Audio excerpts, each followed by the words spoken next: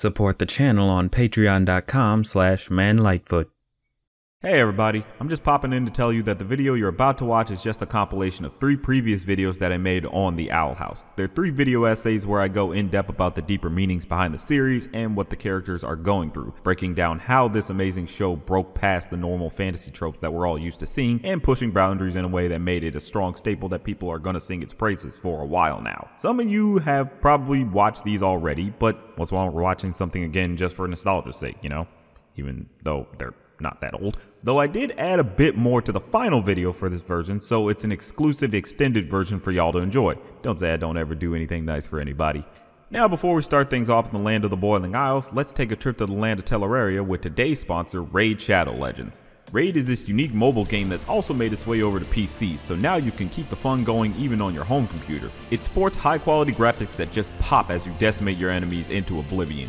You can even take your reign of terror online in the PvP arena and show other players around the world why they should fear even the whispers of your name. There's such a wide variety of characters to choose with a selection of 700 unique champions, all with their own unique strategies you can utilize to win challenges, dungeons, boss fights, and even more. With it being a game that's always updating, I'm never running low on stuff to do or heathens that I want to make cry. I don't have a problem. Be sure when you get in the game to complete all the tutorials to maximize your experience. You can even get more into the lore of Raid with the new limited series Raid Call of the Arbiter. It goes more in depth about the characters and their background so you can get your fix of story for all you lore heads. Some of the characters are even being added as champions to the game, the first one being Artek the Mighty Warlord Orc. What's awesome is that he's going to be free to play for everyone. Just log in to Raid for 7 days between now and July 24th. You're definitely going to want this guy if you've seen Call of the Arbiter. And if you haven't, well, finish this video and pop on over and watch it. Go on now. For any new players, use my link in the description or scan the QR code right here and you'll get a free starter pack with this nice in-game loot. Just hit that link in the description, beat the tutorial, and I'll see you on the battlefield. Thanks to Raid for sponsoring this video, and now on with the show. We're in an interesting time with cartoons right now. We've been getting some great stuff that kind of plays a bit against our expectations. Shows that can be more experimental with their animation, or their characters, or do whatever the hell Neo Yokio was supposed to be doing. There's just been a great assortment of cartoons that go beyond the pale of what's expected out of traditional storytelling. But there's one more recent show in particular that I believe breaks everyone's expectations, and that being the Owl House. Now when we first got wind of this show when it was announced back in 2018, we thought it would just be something far different than what we'd expected with its mentions of having horror elements, especially for a Disney property. The first season came and ended up being pretty good, but I can admit it didn't exactly live up to those horror elements. Now of course you don't blame the crew for that matter, but you more blame the head honchos. But that's neither here nor there. The first season was still able to get people invested in it by having these interesting characters that had their own arcs to them. But there still was the feeling that it was treading familiar territory. You know, family drama between siblings, magic schools, high school romances, evil pig creatures shrinking you and your friends down and using you for a circus act. It's all familiar ground we've seen a dozen times. But by the end of season 1, things start to change. We got the indication that the show is going to take a bit of a turn for the next season, and with season 2 halfway over, we definitely got some turns. Boy, did we get some turns. Throughout this season, we've been getting nothing but development after development, which is pretty unique for a lot of Western cartoons. Usually there are a few buffer episodes between major developments in the story or characters, but each episode has been constantly building upon each one, a lot of them going against what was expected in these fantasy shows and putting us in a new state of awareness for the series. So that's ultimately something I wanted to talk about. I do want to preface that the current season isn't finished and there's still a 3rd season on the way, so stuff can change later with any new revelations, so just keep that in mind in the timing of this video. I should also mention that there is very much going to be spoilers for season 2 all throughout this video, so if you haven't watched it by now, don't watch this video unless you're okay with spoilers. Just putting that out there. Now, am I just making this because the second season has been so jam-packed with new shit that I want to ease the load for the eventual second thoughts that I'll make at the end of the season? Maybe.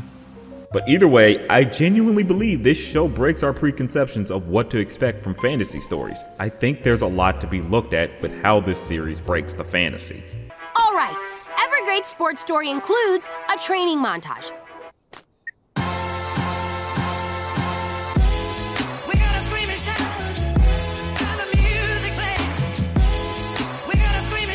Now, this show definitely goes beyond your preconceptions with its characters. One character who definitely went beyond what we thought was Lilith. Now, it has more to do with where we thought the show was gonna go with her. I mean, with the end of season 1, we saw her split the curse with Ida as a means to make up for cursing her, as well as almost getting her turned to stone and trying to kill her student. Why are you the way that you are?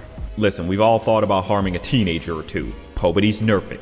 Anyway, what we thought we were gonna get with her was a long redemption arc. Could have involved a lot of long, drawn-out moping and feeling guilty about what happened that a lot of stories would go with, but instead it moves subtly past that old song and dance. Plus, she turns out to just be a total goober. I mean, look at her. Vomit.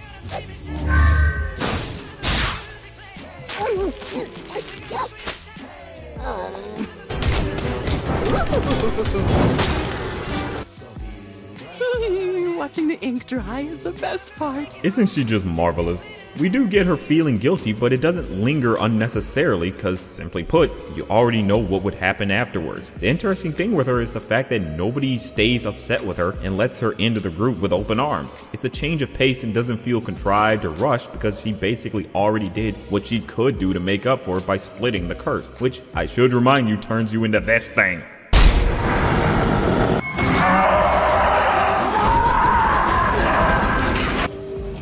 Jesus.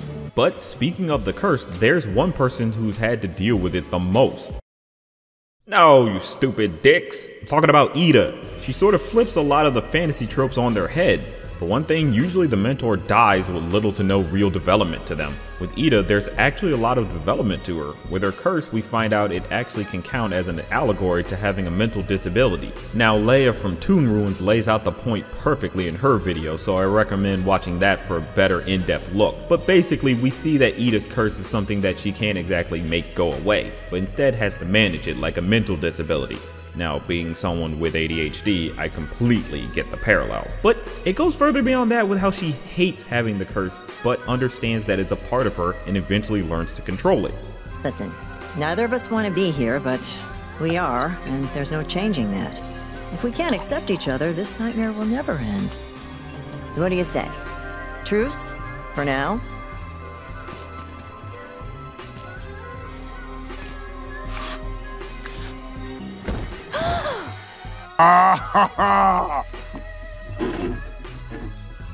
Oh, that's hot. That's hot. We saw the negative effects it had on her life by making it drive her family and even her lover Rain away, all because she just wouldn't let her pride go and accept help. It was subtly hinted at in The Intruder back in season 1 when it was revealed that she never even told King about the curse, but her letting people in is what got her to actually find the positive side to her disability. I mean, let's not forget Hootie helped her finally face the beast within and gain her new form. Whoa, Hootie, you actually weirdly helped me. I'm like a harpy woman now. Yeah, you are. Okay, the thirsting stops there, I promise. Okay, one last one. You're hot. Moving on. Ida herself actually plays against expectations with how she learned to accept help from others. Her connection to Luz brought about every piece of change that was a betterment to her life. You helped me find King's Crown when you barely knew me. You saved me from turning to stone, and you even got me talking to my sister again. So, unfortunately for you, my life is pretty great because I'm friends with Luce the human. You think about it, that's what's unexpected with the student being the biggest reason for the master still being alive. Without Luce, Ida would have eventually got captured and turned to stone because no one would have been able to help her. This even affects how Ida acts. Instead of pushing people away and just being a loner type, she starts caring for others, even to a point that it's sort of motherly. Say that again and I steal your tongue. Alright, Jesus. We see this further proved when she was close to letting herself die for a rebellion, only to be stopped when it came into question about King and Luz. She became soft once she gained responsibility, all for the better. She was a loner, but she sees that there's value in family. Is that what you wanted to tell me this whole time? And if you sign here, it'll be official. Ida, are you okay? You big old softy. Our expectations are even played when it comes to King. Of course, we all thought he was just some cute little demon with delusions of grandeur who's basically just the mascot of the group, but we managed to get something more. Don't get me wrong, he is very much a cute demon with delusions of grandeur, but he's also someone that possibly holds a lot of significance. Now again, the season's not over, and I don't know exactly what we're gonna find out about him in terms of his lineage later on, so that's still up in the air, but I do know we found some strong emotional core to him. A lot of mascot characters in fantasy don't really have much going on, but we get good moments of King either feeling guilty for his actions or questioning himself. Everyone lied, and I was too caught up in the fantasy to realize it. I don't know what to do, Luce. I can't tell what's real and what's fake. He pushes past that trope of the cute mascot and has actual depth that you wouldn't expect him to have. Hell, I wrongfully expected him to be the son of the Titan, but if you look at the Titan, it looks nothing like him. You dumb motherfucker. Excuse me for getting invested. There's also Hootie, who, let's face it, everyone hated at the beginning, but turned everything around by being pretty integral for major developments with the characters, be it King's powerful scream, Ida's harpy form, or hell, Luz and Amity getting together. He managed to go beyond what anyone thought he was gonna be for the show. In fact, it's pretty interesting with how they have these developments in the same episode, and it doesn't feel rushed. Everyone's developments all work within a short story format that comes together by the end. Everything feels like it got its natural progression, which works much better than having them all be in separate episodes that would have just taken up time. It just shows that the show can play to a different tune even in the formatting. But anywho, there are certain new characters that play against the fantasy of what the audience was expecting, like most notably Ida and Lilith's mom, Gwendolyn. Most of us definitely were expecting her to be super neglectful to her children, maybe to a point she couldn't even bring herself to hug her children. I mean, come on, why else would Ida not know what a hug is? But we found out with her that she is an overbearing mother that means the best but is clearly misguided in her effort. She sees Ida's curse as something that needs to be eliminated rather than something that should be managed. She gets help from bullshit alternative medicine gurus, which, side note, if you listen to alternative medicine gurus, you're an idiot.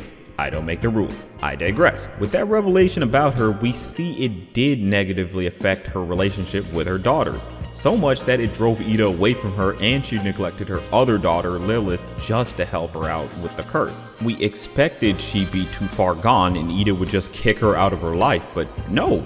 Gwendolyn takes it upon herself to actually correct her mistakes and even realizes she was just being taken advantage of by the guru. Ida told me she found something that made it manageable at least, but I didn't listen.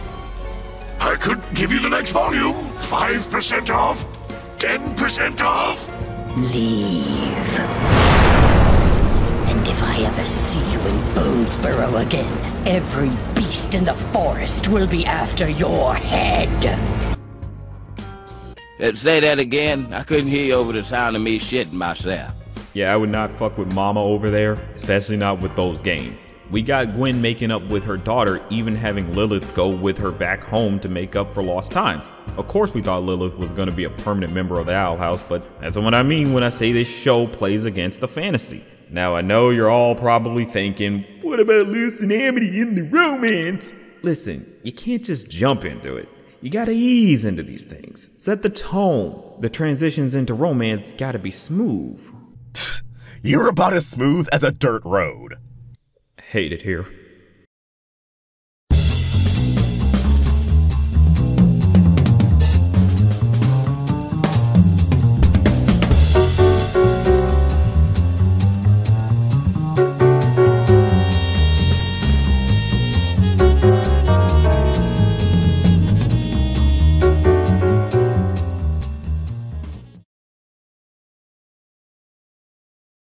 Everything is so crazy right now, and I have no idea what my future holds, but it would be so cool if you were in it. May I have this dance?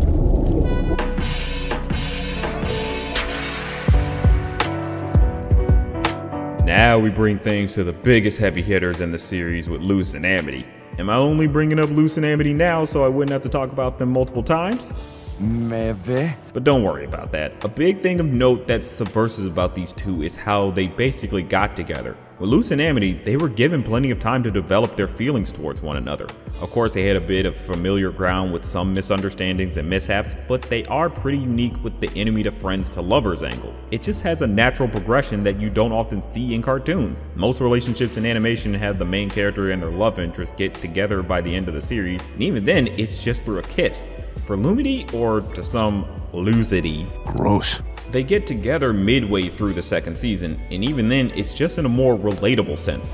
Well, it's about as relatable as your crush getting eaten and digested and delivered to your basement by your house demon to confess through a tunnel of love can be. Say what? It happens. Anyway, it's not really done in the most flashy way. Luz and Amity just ask each other out, which plays against the flashiness, kind of breaking the idea of the confession needing to be this extravagant display when your significant other is okay with something simple. Though in Amity's case, she was feeling some of that mushy shit.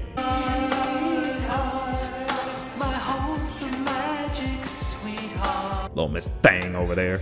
The romance is different by not having anything hinge on it. Don't get me wrong, Luz and especially Amity gained some development through this relationship, which I'll get more into in a minute, but the show is clever not to have their love be the crux of the main story. If Luz and Amity were to just be friends, it wouldn't hurt the story. It's pretty refreshing to get a love story that doesn't use the love conquers all trope. It's just the simple teenage nerves that get in the way for them.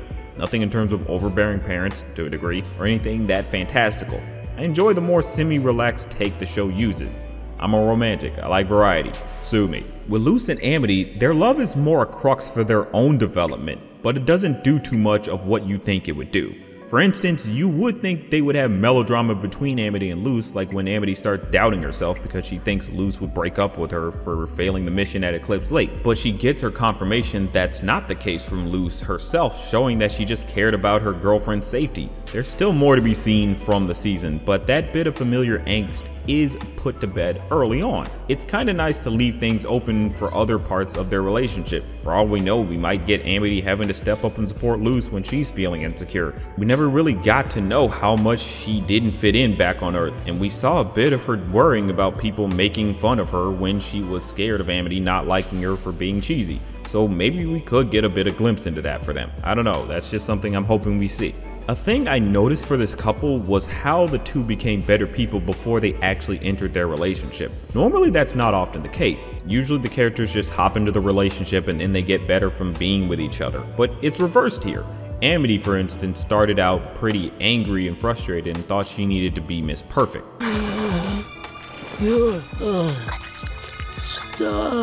Aww, it's like mine, but much smaller and meaningless. As top student, it's my duty to tell you to keep at it. Even you could get a passing grade someday. Nerd! But she ends up learning to be a better person and finds the true friend group she needed before she dates Luz. The same thing happens with Luz, with her learning to take charge and correct her mistakes on her own, especially when she got Amity fired from her job before she dates her. It's a nice switch up on character betterment for a relationship. Speaking individually of these two, they both play against what you would expect. With Amity, there's a personality change that goes with her new look. Usually characters that get an update to their look, you can see a semblance of that old person. But with Amity, the way she looks now wouldn't fit with how she was in the past, and vice versa. Green-haired Amity wouldn't fit right if she acted like lavender-haired Amity. Seriously, look at these two. You can't say they're the same. Lavender hair Amity is more nice and accepting of who she is as well as others. She doesn't feel she needs someone else's approval, unlike green-haired Amity. So all those bald-headed or nappy-headed hoes doubting her new cut can sit down. I like your cut, G.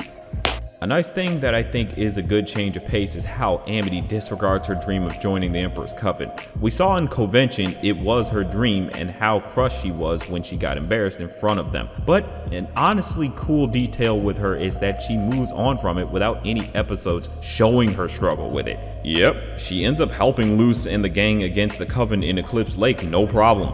You're left to infer that since she got betrayed by the Coven when Lilith was her mentor, that was enough for her to see the Emperor's Coven ain't shit. Added on with the fact that her crush faced off against the Emperor, so she's just like fuck it and chose Luz's side. It just kinda lets the audience put two and two together without needing to hold their hands, which is pretty refreshing. Now with Luz, she basically embodies not really knowing what you want. With a lot of main characters in animation, they have some long-term goal in mind, but for Luz, she's not sure what she wants. She wants to be a witch, but that's way too vague. I want to be a witch!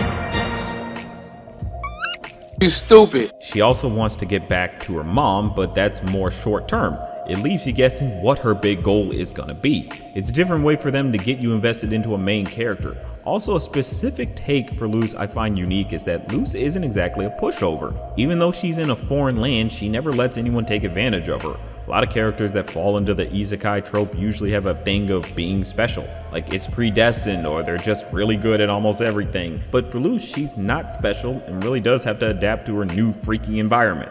I'm a bad boy! Sure, Jan. Amphibia also plays to this idea as well, but that's a topic for another day. But I do enjoy that Luz relies more on her own skills and instincts to get through whatever situation she's in. The show even says it themselves in the second episode of season 1, saying she just has to make her own destiny. Everyone wants to believe they're chosen. But if we all waited around for a prophecy to make us special, we'd die waiting. And that's why you need to choose yourself. Does that mean you'll give me a magic staff of my own? Not yet, but someday. They even avoid the trope of the important parent for Luz. Could have easily made her dad like a wizard that had a secret life, but they don't bother with it. It flips things on its head to let you know it's not that type of story. Luz and Amity are a pretty unique couple. Normally with couples in animation, you find yourself losing interest in them after they get together because you're not gonna see too much new in terms of development. But with Lumity, there's nothing but potential. They both haven't dated anyone before, so this is all new territory for them, which gets you more invested in wanting to see how they grow from this relationship. You can genuinely see the relationship grow from its infancy. It's just amazing how these major characters can flip the fantasy you were expecting on its head. But you might be thinking, what about all the other people the series introduced, or even the world itself? No, we're not. Well, you're gonna find out about them anyway, you assholes! Our family is gone because of wild magic. You better back the heck down. We have to focus on what's best for the family. Turn the beat up. The show makes a concerted effort to not just rely on the main cast for its subversions. There are certain characters and even the world that plays around with what you were expecting. But I should say we don't have a lot to go off of since some characters just got introduced this first half of the season or more or less didn't actually get proper screen time, so there's still more to discover for some of these characters. That being said, the main antagonist Emperor Bellows, again, there's only so much info about him at this particular time, so I won't go into any speculative points, but he definitely is a bit intriguing. I can't say he's different from what I was expecting. He doesn't really go out of his way to attack the Owl crew and more just leaves them to their devices. We also see he's got some sort of problem having to do with a curse or some sort of plague he has. The show even decides to give us a face reveal fairly early on. Of course, it's just like that Justice League moment though. I have no idea who this is. But it does go against expectations because it could have been left closer to the end. There's still more to be seen about him, but he does leave you guessing what's up. Some characters that we only got a small glimpse of in season 1 actually went way beyond what we thought they were going to be. That being Amity's parents, Oddity and Alidor Blight. At first in our minds, we thought they were just going to be the basic bitch nobles, you know, wanting the absolute best for their children, all for the sake of their family name, pushing their kids to be prim and proper and total loyalists to the Emperor. But instead, they just turned out to be capitalist pigs. Of course, they are overbearing to Amity, particularly Odalia, by wanting her to focus more on her studies, even going so far as to get Amity's friends expelled.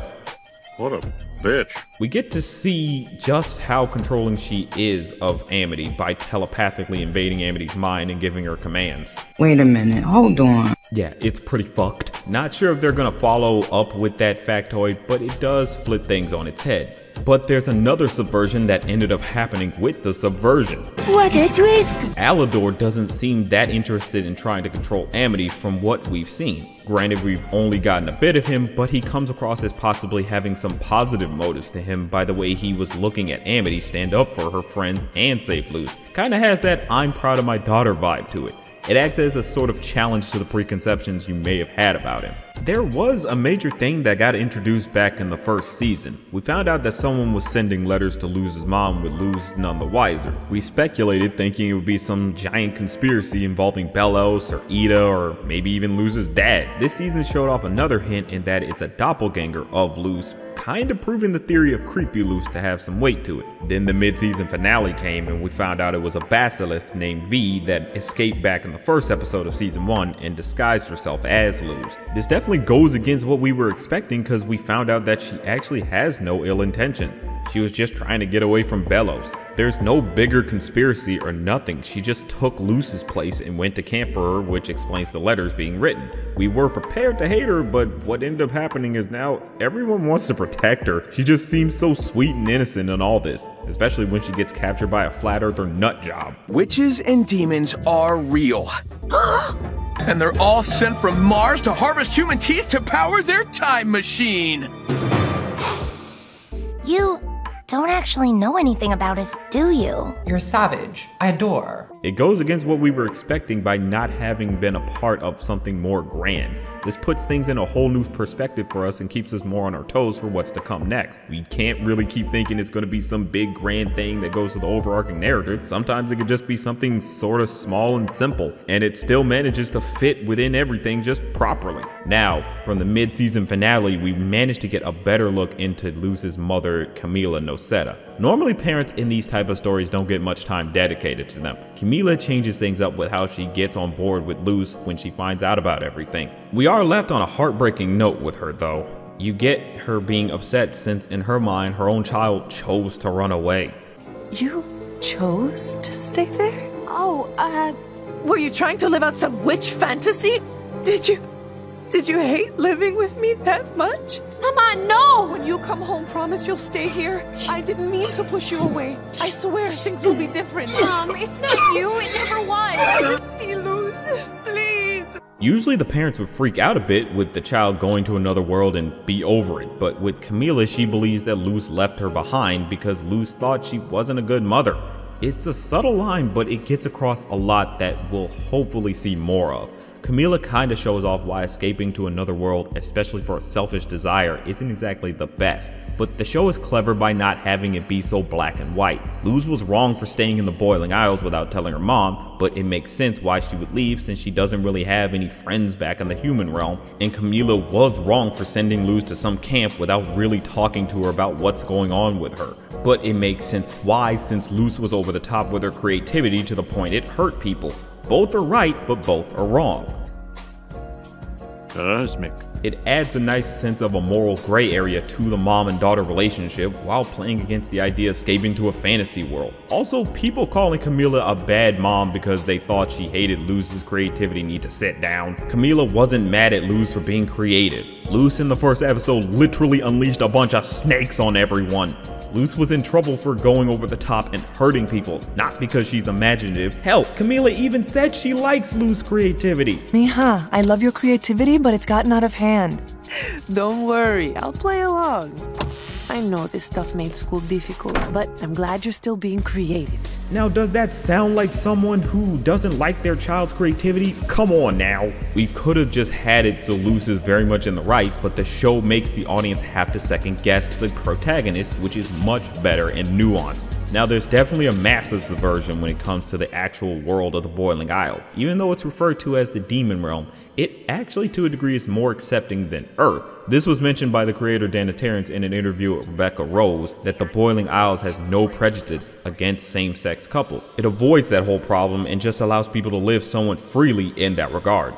Only in that regard, considering you can't write weird fan fiction there. The stupid warden likes to lock people up who don't fit in.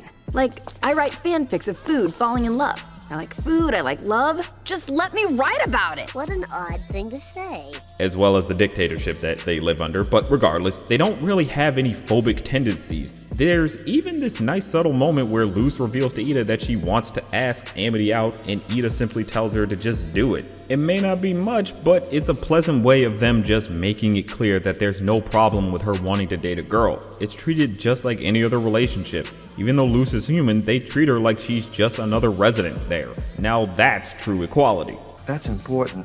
That's honestly just what's so amazing about this entire series. It pushes beyond its own boundaries and even basic standards that we often see in animation. It became a tour de force with its constant trends on social media whenever a new episode comes out. There's constant theories being made, with most of them not even coming close to what it ends up actually doing, leaving everyone to second guess themselves on what to expect. It pulls in many by playing against our expectations. Each episode of season 2 has been a banger that gives more than you bargained for. Now we're just waiting for some stuff in terms of Luz's friends like Gus and Willow, particularly more Willow, but I'm sure we'll see something happen with her. There's still half a season left at the time of this video, but this first half has got me pretty excited for where everything's going, especially since we have no clue what's on the horizon. But I want to know what you all think about this season so far. Leave a comment below, and always remember, it's just a thought. Please! Philip!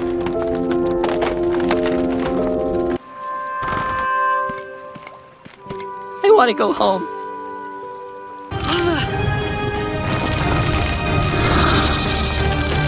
Rain! We gotta stick together! I'm sorry. Not this time. But I can keep you safe. Well, things have certainly, shall we say, evolved since last time, huh? With the latest season wrapping up, the Owl House has gone through some major developments from my last video, a lot of which definitely made some of us say, "Damn, nigga!" Now you should definitely know who I'm referring to when I say some of us with this one. These new revelations actually further prove my point about this series, which if you forgot, I'll kindly remind you of, but please actually go watch that one. My main point from that video was that the Owl House breaks the fantasy of what to expect from your average fantasy series or serialized cartoon. It's a series that makes a name for itself by going against the grain, be it through the tropes or even the characters like Hootie.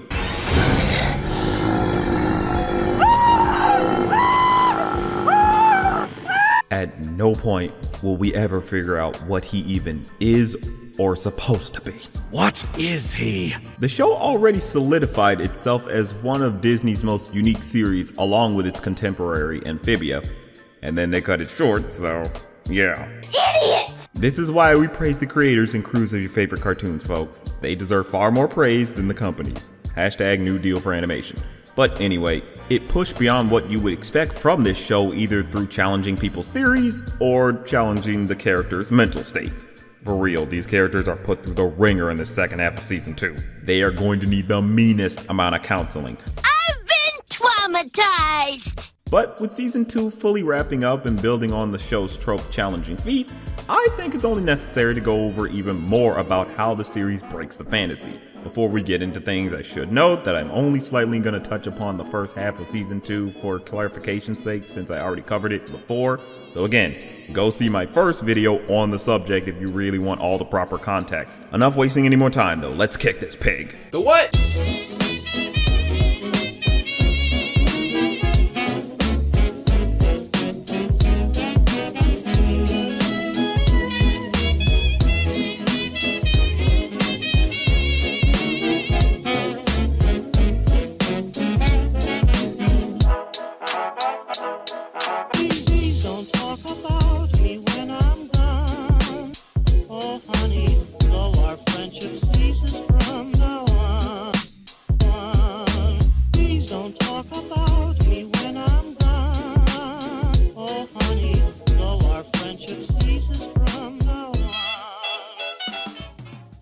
None of this feels right. I'll do anything to save humanity from evil. You promised you'd play with me! Magic or not, I think you'll make your predecessors proud. Probably should have gone with a more somber song to introduce this section, but anyway, we're gonna do things a smidge different here since certain events of the series are total spoilers or play a major role in character arcs we're gonna get into later. I talked about Bellows before in my last Owl House video and mentioned how I couldn't really go into detail about him because there was so much mystery surrounding him. Well, season 2B completely cracked the case on that one. In this half of the season, we learn of Bellows' real name and even his history, with him being confirmed to be Philip Witteveen from the journal Luz got. We all were able to put 2 and 2 together, but it's an interesting way to have a connection to the villain be someone the main protagonist thought they could trust. Things get pushed further when Luz and Lilith go back in time and learn about Philip and his escapades, in that he's a total jagoff.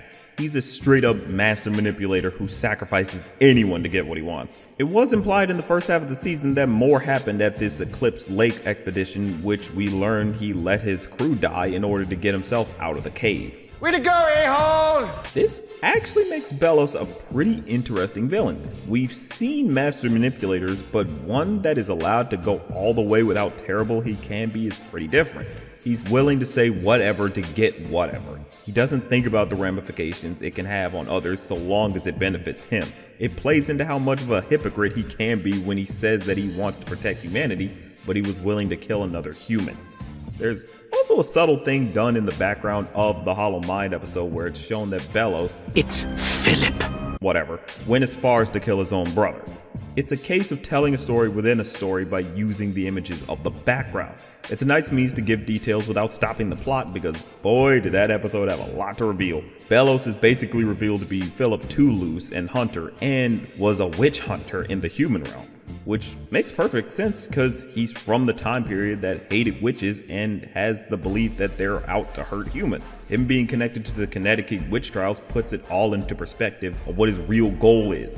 At first we're made to believe that he wants to get rid of wild magic, but it's just a red herring. What he really wants is to use the Day of Unity to wipe out all witches once and for all.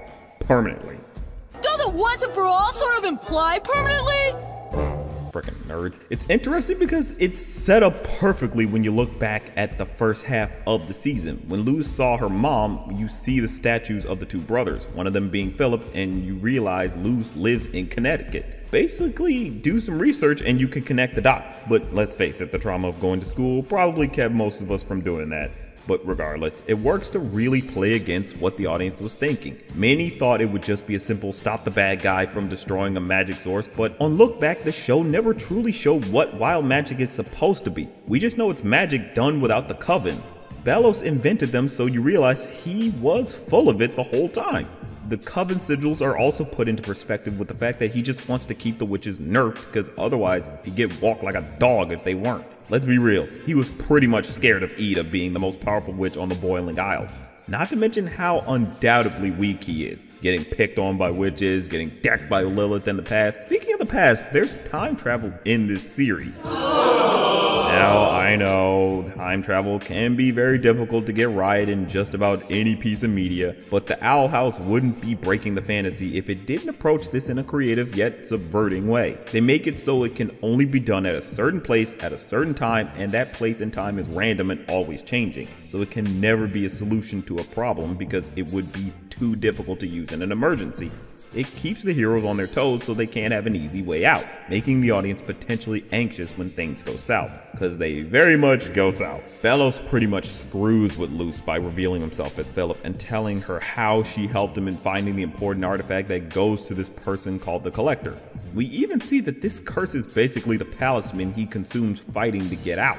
It really pushes him in terms of how villainous he can be. His overly manipulative ways come from a time period when snake oil salesmen were out and about, so we see how he tricked a lot of the Boiling Isles in going along with his crazy schemes. Just a master manipulator with no regard for others. Definitely makes him stand as a very notable Disney villain. Granted, most people probably try not to count TV villains, but I'm willing to bet that they huff glue, so we'll ignore them.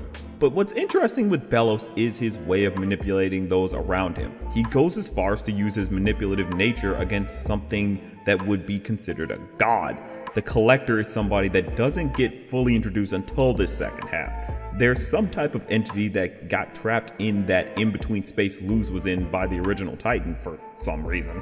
Mist, I remember someone throwing me off a bridge. I'm not angry though. Say, you wanna play tag? I'm it.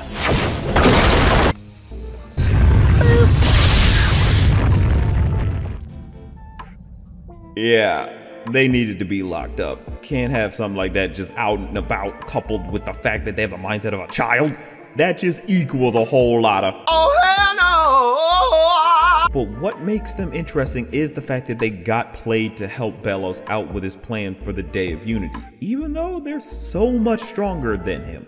What makes them subversive is how so many people assumed they were going to possess Luz by the end of the season. I don't know how people came to that conclusion, since 1, Luz is just a human with no real magic, so they'd gain nothing, and 2, actually that's the best and only argument you need. But it's crazy how many theorized as hard as they could, but the series completely played against that expectation. Now, we still don't know much about them, but they definitely leave a strong impression, kind of putting them up there with the likes of, say, Bill Cipher even. Definitely somebody who you want to pay attention to and figure out what's going to happen with them. But Subversion doesn't stop at the main baddies. There was some proper clarity on the character of Alador. I correctly assumed that there were subtle hints in the first half of the season that indicate that he wasn't as bad a parent as we thought. In the Reaching Out episode, we find out that Amity and her siblings aren't too angry towards him. Amity makes it clear that they just want him to spend some time with them and to actually stand up for them when Oddity is bugging. It's subtly hinted that Amity had an affinity towards her father more than her mother, with the fact that she uses his magic instead of hers. We're made even more aware with the fact that she pushes for his attention, making it clear that she does want him as a part of her life, but is still weary of him. Amity even breaks a few tropes by not immediately forgiving Alador for his neglect, keeping him at arm's length because he still has some making up to do, but they actually allow him to make up for his past by having him fight against the Emperor and disobey his wife. I'm gonna spend more time with my kids, get to know them. Things are gonna change after the Day of Unity. We're led to believe that he always wanted to be a good father, but he was held back by Oddity, who turned out to be a total jackass. She ends up going along with the Day of Unity simply because she's led to believe by Belos that her and the family will become royalty. With the Emperor's favor, we'll live like royalty in the new world, crowns and everything. Like, come on, dog. It's so obvious Belos is lying, but she just goes along because of her sense of greed, which even a bunch of the Coven heads fell for too. Just a cavalcade of idiots these people are. It's honestly pretty funny when you think about the fact that because of this and the revelations about Belos and the Day of Unity, that her family has completely left her. She is without anybody, all because of her selfishness and greed. And she is just now completely and undoubtedly alone. I feel fantastic, and I never felt as good as how I do right now, except for maybe when I think of how I felt that day, when I felt the way that I do right now. But I digress. Their relationship is pretty different with how it's revealed to be set up. We're basically told that their marriage was a sham and just a business decision. Ain't no love with these two. It could have easily been the case that both are bad or in on the business arrangement and agree with it, but here, Alador is obviously miserable, which explains why he's so tired in the way he's designed. Alador just works as a great subversion from the bad parent trope that we usually get. The gullibilityness we see from Oddity actually extends to the character of Kikimora, which is more extensive. With Kiki, she's desperate to get away from Belos, but very much wants to do better in the ranks. She went along with Luz's plan, but betrayed her the second she hears she might get a promotion, only to find that all she gets is to live, which she would have gotten if she went along with Luz's plan. You stupid. You really gotta slap the dumbass label on these characters, cause jeez.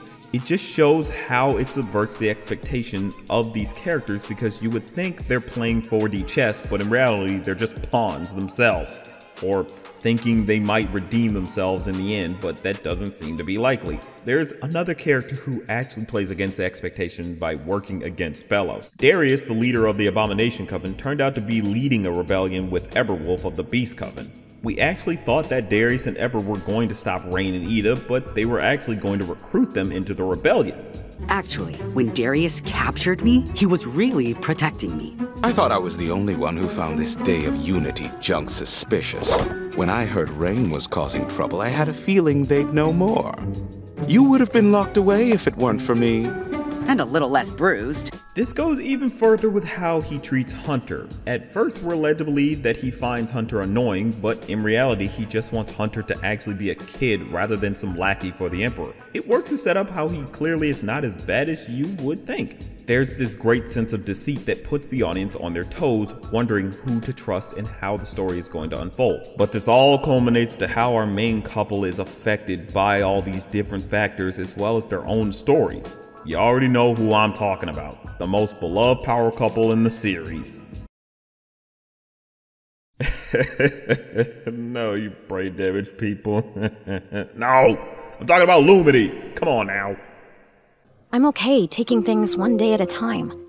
But I can't help if I don't know what's going on. Thank you for listening. I can't wait to pick flowers with you. I just want to know that Luce is safe. No monsters, no mysteries, no deadly duels. It's going to be the most mundane slice of life date ever. And it'll be awesome. Oh, it's a nice thought, right?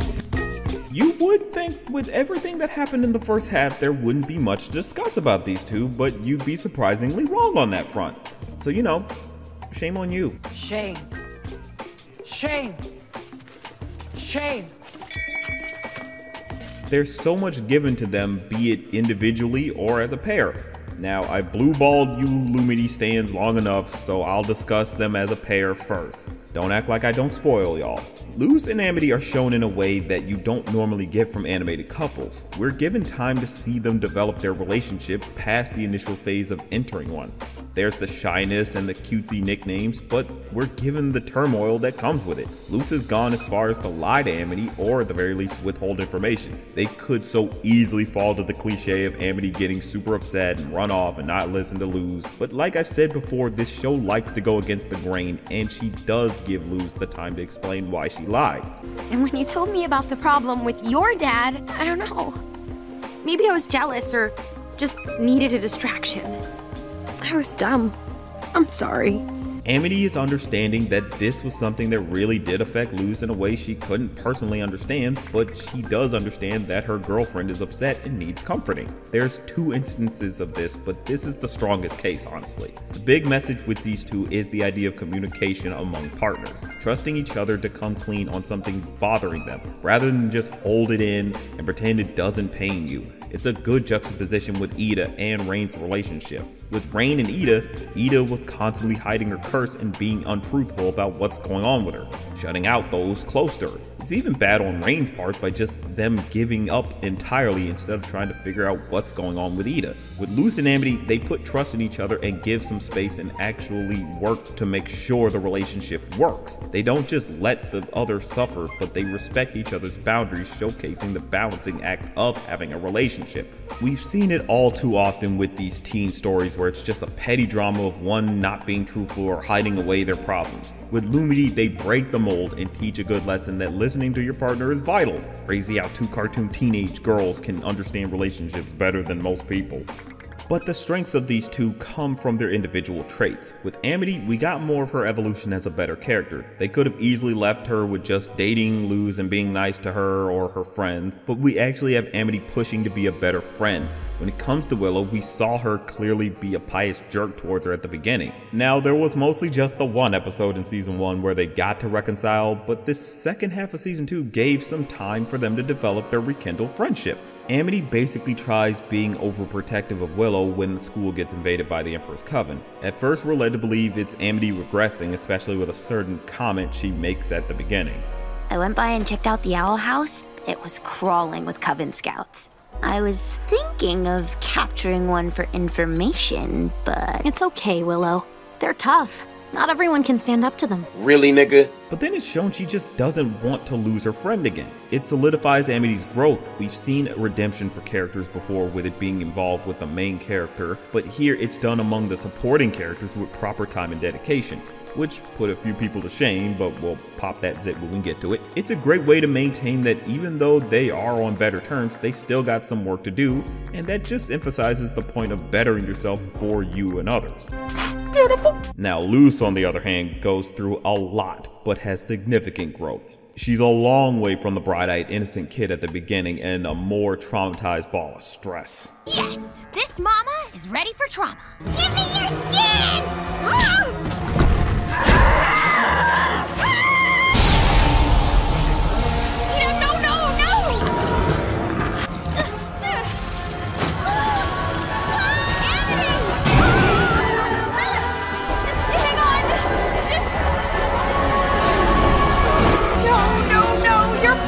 You're just bellows!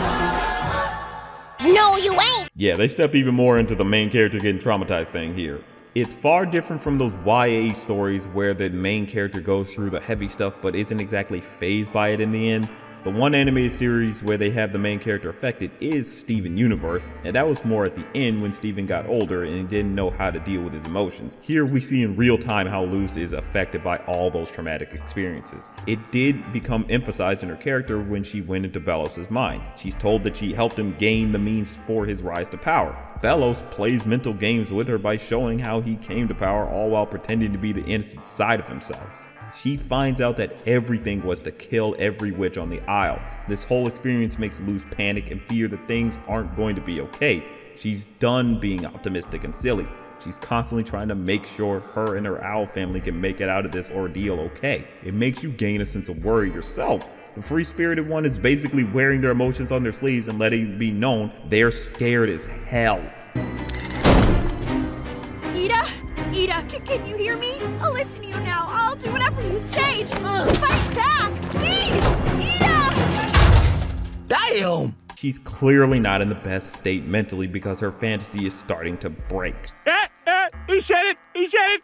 It fully set in that this is far beyond what she comprehended would be a fun adventure.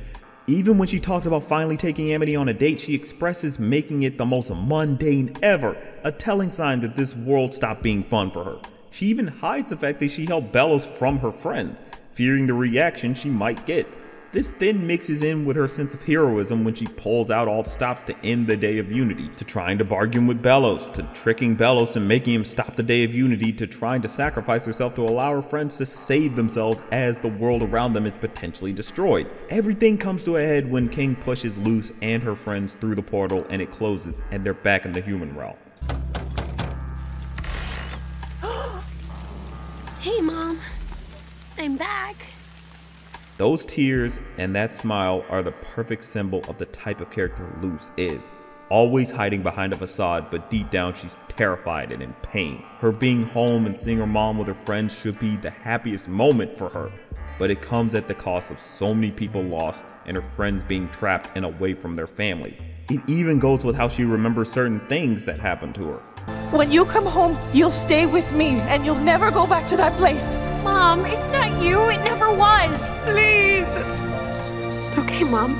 I promise. When you come home, promise you'll stay here. I didn't mean to push you away. I swear things will be different. Mom, it's not you. It never was. Promise me, Luz. Please. Now, we'll only have the next season to confirm the full meaning, but for now, it makes it clear that her mind is pretty scattered and very cloudy, which can affect her decision-making skills. We saw it earlier in the Reaching Out episode when she explained her family traditions. She's smiling, but she's weak in the knees and can't even walk at one point. It puts her in a completely different perspective as a character that is more in pain than you can imagine. It's so subtly done, but has the strongest impact with the last frame of the season, and you're left to wonder, how is she going to take in all of this next season with no knowledge of what happened to her Owl House family, or her friend's family even, or thinking of the fact that her actions led to this destruction of the Boiling Isles without her knowing. It really does goes to show how this series goes above and beyond what you'd expect, especially for a Disney series, which probably explains why they canceled it, but it does make you see why this series is different from your regular fantasy fodder. But it all doesn't stop at the main characters and extends to that of the supporting cast. Would you like to hear about them? Yeah! Oh, you're all actually invested this time. Damn, wish I had something prepared. Distraction for the mid-break.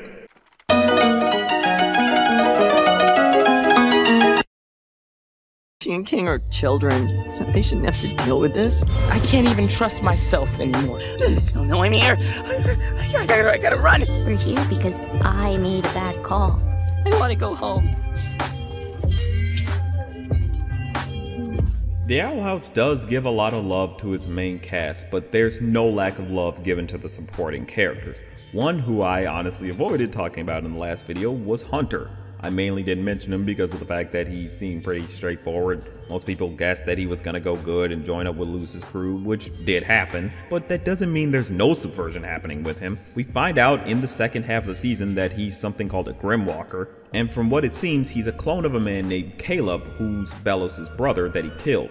It's pretty heavy a revelation, and they go about it by showcasing his sense of panic when he realizes Belos will be after him. He knows. He knows we were in there. I can't go back. kid. Breathe. We've seen characters have pretty exaggerated panic attacks, but here it's done more in an effective and realistic light that many can easily understand and connect with. Throughout the season, Hunter is given small details picking away at him going good, be it Bellows not giving him a chance to really prove himself or constantly hiding stuff away from him, or Amity showing him some form of kindness. He even thinks about all the hardships he and a few other recruits had to go through. He had to wake up at 6 a.m., had harsh training that required him to be left at the top of a mountain and scale it downwards. No wonder he's so frantic. I'd be crazy too if that type of stuff was happening to me. You can see why anyone would have doubts about this coven. It's driven home with Willow and Gus accepting him into the group or making him think differently about his upbringing. Be it Willow getting him to question the coven's methods, or Gus getting him to realize that he can trust his own mind and know that Bellows is evil. It also plays on the idea of the bad guy getting convinced to go good. Here it's done by the supporting cast more than the main character. Luz gets a few moments with him, but nothing as strong as Gus and Willow or even Amity in terms of his turn. It really puts more emphasis on Gus and Willow in their agency as characters and really makes you think about how important they truly are to this story. Speaking of those two, finally it was put to rest with so many people thinking Willow and Gus were given the shaft. Like seriously people, there was a whole nother half of the season to get through and everyone was just ready to say those two were mistreated or forgotten. Some even going as far as to try to claim or imply racism, which y'all try to wrap your heads around that one. I got 1,000 thoughts and I ain't trying to waste them on that bullshit. Goes to show, just let the story play out. But saltiness aside, Willow and Gus are given something unique in their development. With Willow, she was seen as a nothing type of person or a half a witch, someone people overlooked or thought was worthless, and she went against the grain by possibly being the strongest in her friend group. It goes further with her taking on the leadership role as part of a school sports team. Usually the best friends don't go too far in developing, but here she's gone far enough that if they wanted to, next season they could make her the leader of the group considering what happened at the end. Now, they don't make her perfect, they let there be some lingering doubts about herself, but we see her succeed and save her teammates and show that she shouldn't be underestimated. Same goes for Gus. Now, he seemed like just a simple kid with powers that couldn't go that far, especially since it can't physically do anything since they're illusions, but we get to see the fullest extent of this power with it being something that affects his mind. We see his own insecurities take image and berate him, giving a visual representation of anxiety and to a somewhat gruesome extent hints of schizophrenia. It doesn't shy away from something that many teenagers would go through. And considering our economy, many adults are going through too. But anyway, it's set up pretty early on in the series with him trying his best to keep his leadership position at his human club. He falls for easy setups, be it from Bartholomew or Mia in the Looking Glass ruins. He's gullible and it eats at him until he makes a giant illusion that engulfs the whole school. But his connection with his friends are what help ground him and pull him out of his own mind. Cosmic. It even showcases that he still is a pretty strong illusionist, that they shouldn't be underdogs. Like, we saw how crazy it could get in the first half of season 2 with some of the very gruesome imagery that he put out. It can't actually hurt me. It can't even touch me.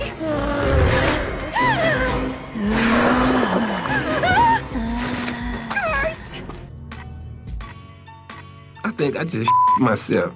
These two go beyond just being a comic relief or even just emotional support and hold their own as well-rounded characters.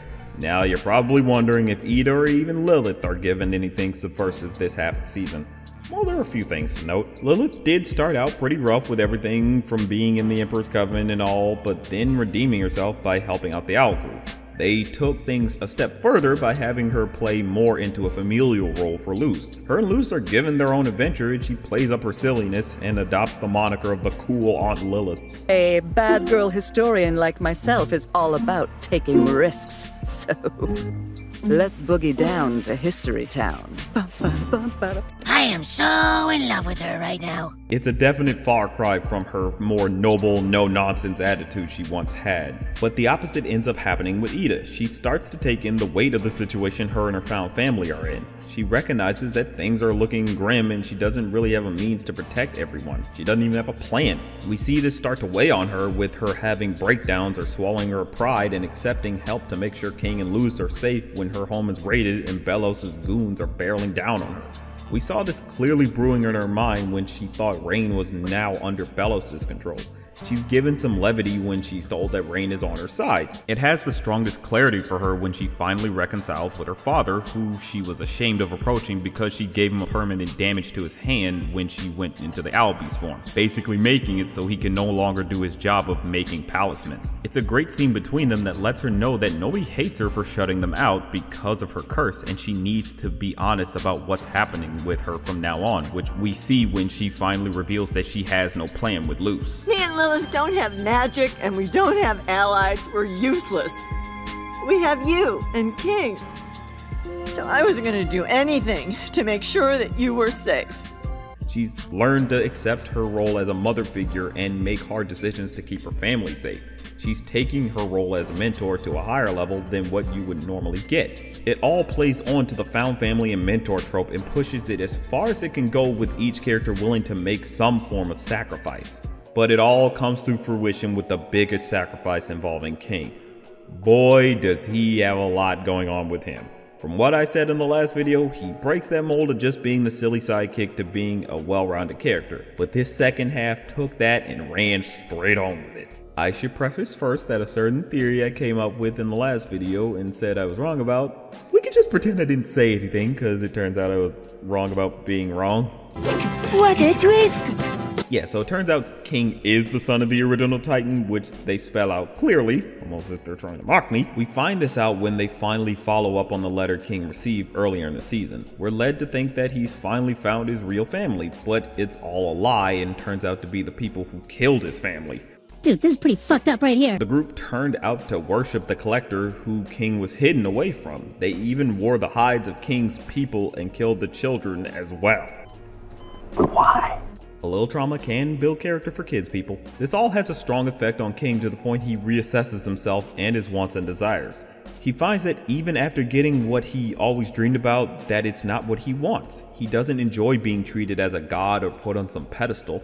In the beginning, that's all he ever wanted, but now he sees he's treated differently, especially with Lilith bugging, and doesn't want that. A good case of getting what you wanted, but not what you need. He's definitely a long way from that silly kid we got at the start of the series. More mature in his thinking, clearly a bit unsure of himself, but knows that hard choices are going to have to be made, which we see with him choosing to release the Collector to get them to stop the Day of Unity.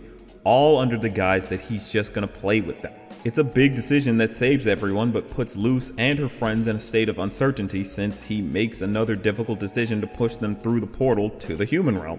Luce, I'm so happy I had you as a big sister.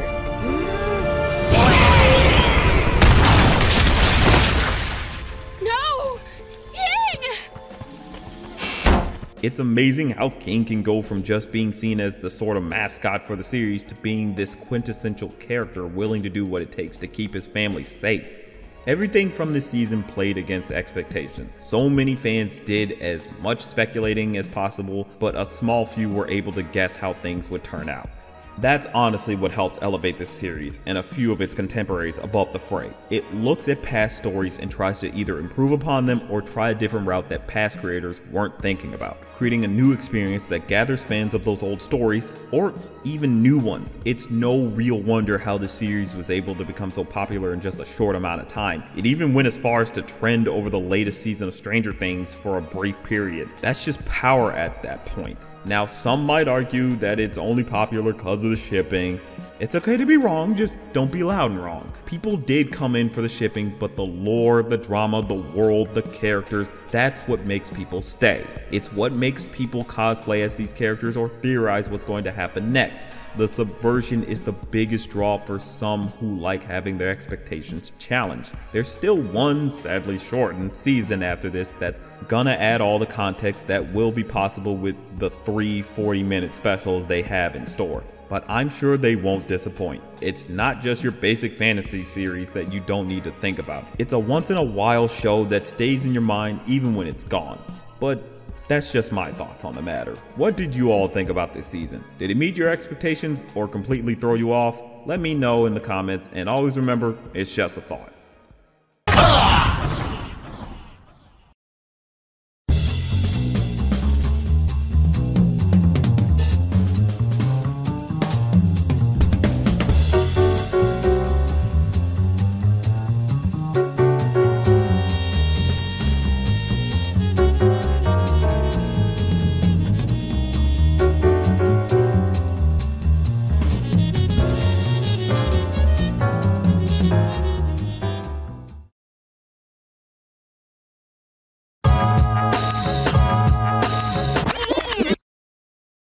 This one is a bit of a more symbolic question.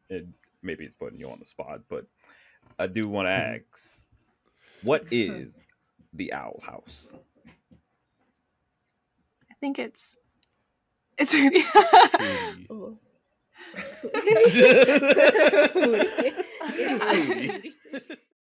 Well, we finally made it. The last season of the Owl House. It's kind of crazy to think that a show with only 3 seasons could have such a strong impact. But we've seen that before with stuff like Amphibia and even Avatar. The good one. Got him! But the Owl House is a special case due to the fact that its 3rd season was cut short, sadly.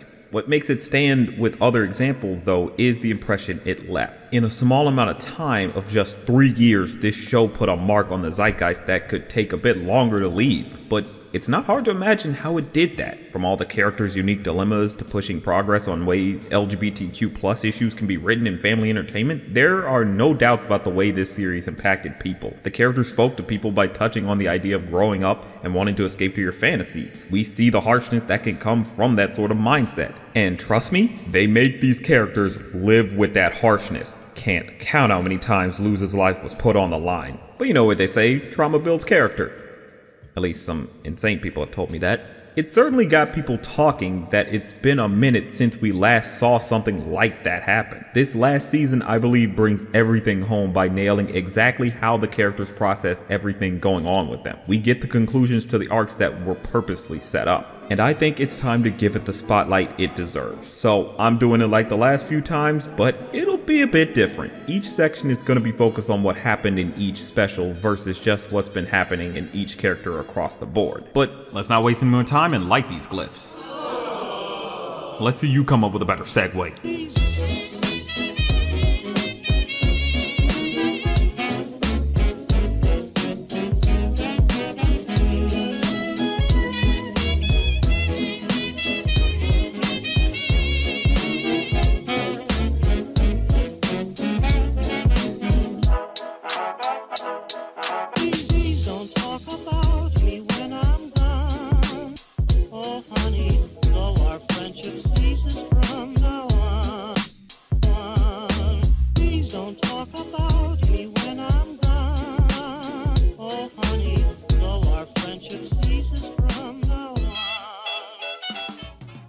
You must have been friends forever. I think this might be the worst week ever. No more hiding, okay? But if it weren't you, it would have been someone else, and then there'd be no one left to fight back. I know what I have to do now. The first special did have a lot to live up to, unsurprisingly. It basically had to reintroduce the dilemma the characters are going through, as well as establish the new problems they all have to face while making sure it all connects succinctly. With it being the first one, you could imagine it being nervous, like if you were the first to present your school project. But I don't know why you would imagine that, since it's just a TV show and not a person.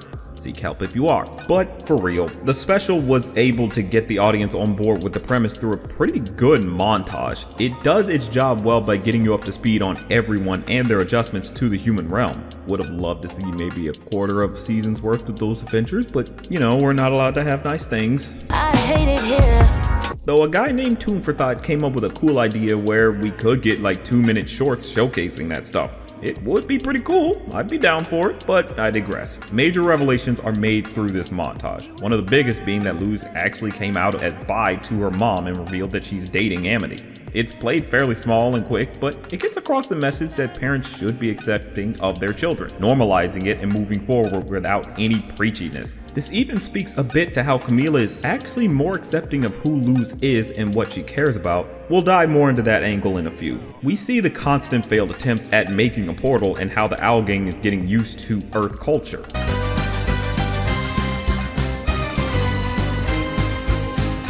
Gas Queen. It's very much assumed that they haven't been on Earth for too long, with them showing up at maybe around the end of the summer, but it gets across that it wasn't too hard for them to get somewhat accustomed to things. Keyword somewhat. They also subvert things by keeping the gang out of school. Most other fantasy shows would just have them attend with Luz and get into all sorts of mischief, but they avoid that since time is of the essence. Just pretty good storytelling in only a short amount of time. The special itself gives some more on the Owl Gang's adjustments to being in the human realm. It's done in a montage form, but it's fun to see. That girl is just having too much fun, I tell you.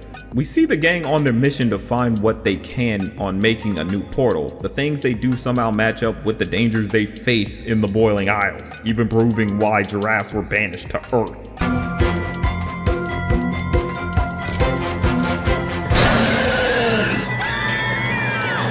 I knew we couldn't trust those long-necked jerks. While they go on this search, we even find out more about Belos's backstory, or more or less the full clarity of events that went down with him being jealous of his older brother Caleb, who got with a witch and even going as far as killing him. Damn!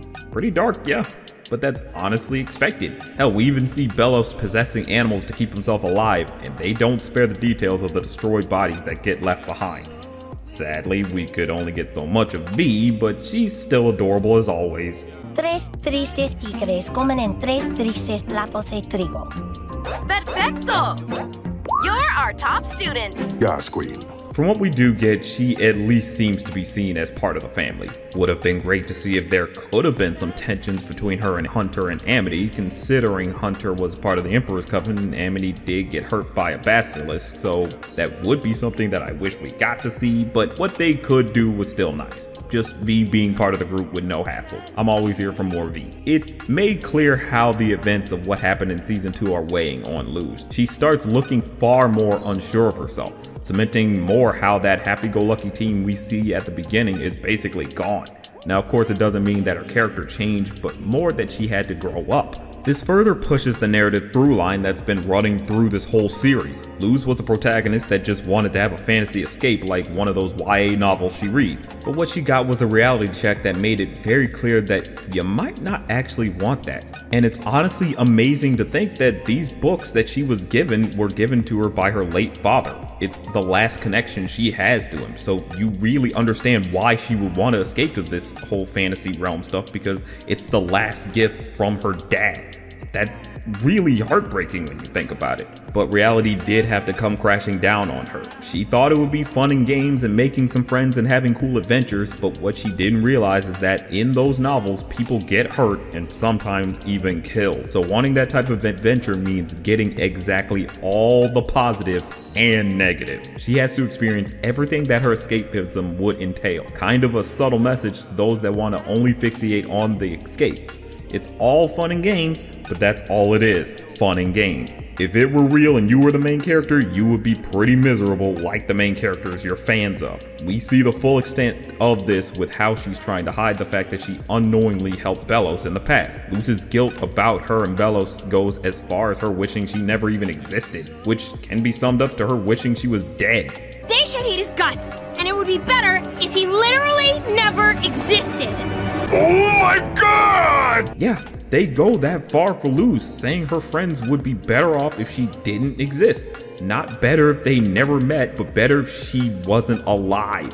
It's dark, but it gets things across at how dire she feels about herself. But you can't blame her for feeling this way, since she feels she's the reason for everything going wrong, including the horrible dictatorship that plagued the Boiling Isles for decades. That's gotta be a heavy mental toll that she's carrying all on her own. But the thing for her is that she has her friends there to tell her exactly what she needs to hear. They give the truth that at the end of the day, it wasn't her fault. Literally anyone could have been tricked by Belos, and whether or not she went into the past, it doesn't really matter. He would have just found someone else or discovered the light glyph on his own and found the collector at a later date in the past. It's made clear that her friends are with her no matter what, and that's something she doesn't have to worry about anymore. But it seems it doesn't stop her from thinking about staying on Earth, but we'll touch on that later. With everything that goes on with Luz, it's a good reason why she's a strong subversive character, because of the reality check aspect to her and how the crazy events she's gone through affect her. It fully comes to a head when you get to her relationship with Camila, but we'll get into that in the next special.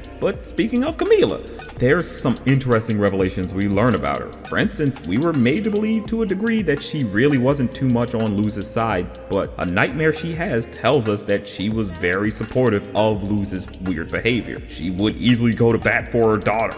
Gross, now everything smells like lunch meat. Yeah, she's such a tryhard. Oye, what did you just say? Just being a very protective mom who will beat down a mother. It showcases that Camila was always sticking up for Luz, but the situation we saw at the beginning was just a case of Luz taking things too far and needing some form of punishment that encouragement wasn't going to help with. To go on a side tangent, this is why it was some weirdo behavior that people were calling Camila a bad mother for going with sending Luz off to a summer camp. She just had to do what she thought was the right thing to do since Luz was endangering people. It's just crazy that people thought Camila doing that was terrible, but let's face it, y'all would do the same if y'all were in her shoes, cause again, Luz released snakes on the school. Camila is a widow/single mother taking care of a child with very hyperactive tendencies. You can't imagine how hard it must be for her since she wants to stick up for her daughter, but sadly has to remember that other people exist and you can't just do things that mess with them. So you're getting that major struggle of wanting to look out for your kid, but having to think about how they affect the world around them. But thankfully, this special knows this, and we get a feeling of Camila going along with Luz's adventures in the Boiling Isles. They get more into it in the next one, but for this one moment towards the end, it tells you that Camila understands Luz's want to be in the demon realm and even encourages her to go back and face Bellows. Obviously to protect her child, but also recognizing this is something very important to her. Not to mention the fact that a bunch of people are gonna die if they don't stop him, but one problem at a time. It gets across that she's far more understanding of a mother than you would expect. But certain things we learn a bit more about is Hunter. At this point, he's a big ball of nerves with everything going on. Something that haunts him is the fact that he's a Grimwalker.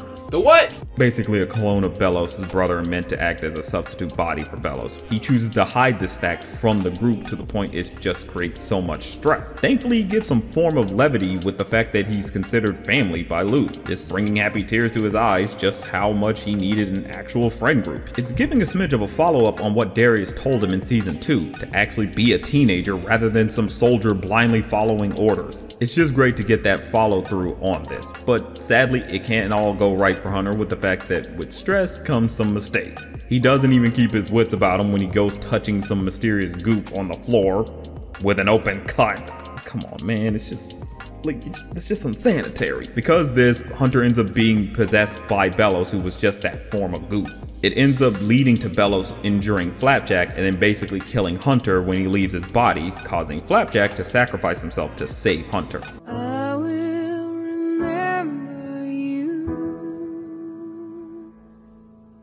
He was truly a good bird. This plays into how serious the situation has gotten. Now that they had to experience the loss of their friends, giving them the true conviction they need to finally go and stop Bellows and save the Boiling Isles, taking us right into the next special. You guys mean the world to me, and I didn't know how to say that yet. This is the goodest I felt in forever and ever! My biggest mistake was trying to protect you. I think I just realized something. The second special certainly had some criticisms hurled towards it, mostly ranging from it seeming like it was fairly middle of the road, which it kinda is since, you know, it's the middle, but it does have some good revelations that keep things moving in some form. Now, one thing that I made clear in each video talking about this series is that it likes to do subversion. There's no exceptions here. For instance, you would think they would do the whole gang comes back to their home world and find it destroyed and there's a resistance mounted to fight back the tyrant, but here a group is formed by the students of Hexside, but they're mostly just hiding out mainly due to their leader's incompetence. Allow me to introduce Student Body President Basha and her trusted guards Mickey and Roka. Welcome to New Hexside.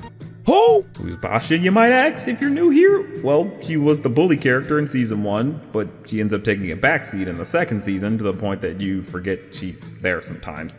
So it's kind of a case that you might be surprised that she even returns at all and is made a big problem. It's one of the criticisms against the special. We spend time on this conflict with this character who was essentially a glorified jobber. She was just the means for Willow to overcome her bullies, which she did. So it feels a little weird to give her a prominent role here. Even weirder that Kikimora makes a return, taking on the role of the lackey to Basha. I don't think anyone wanted any more from this imp after everything that happened in the last season. Honestly, this all probably would have worked better if Basha and Kiki were given redemption arcs or more to do in general, but again, time is of the essence and the crew weren't given a full season, so you work with what you got, which still turned out pretty good for everyone else.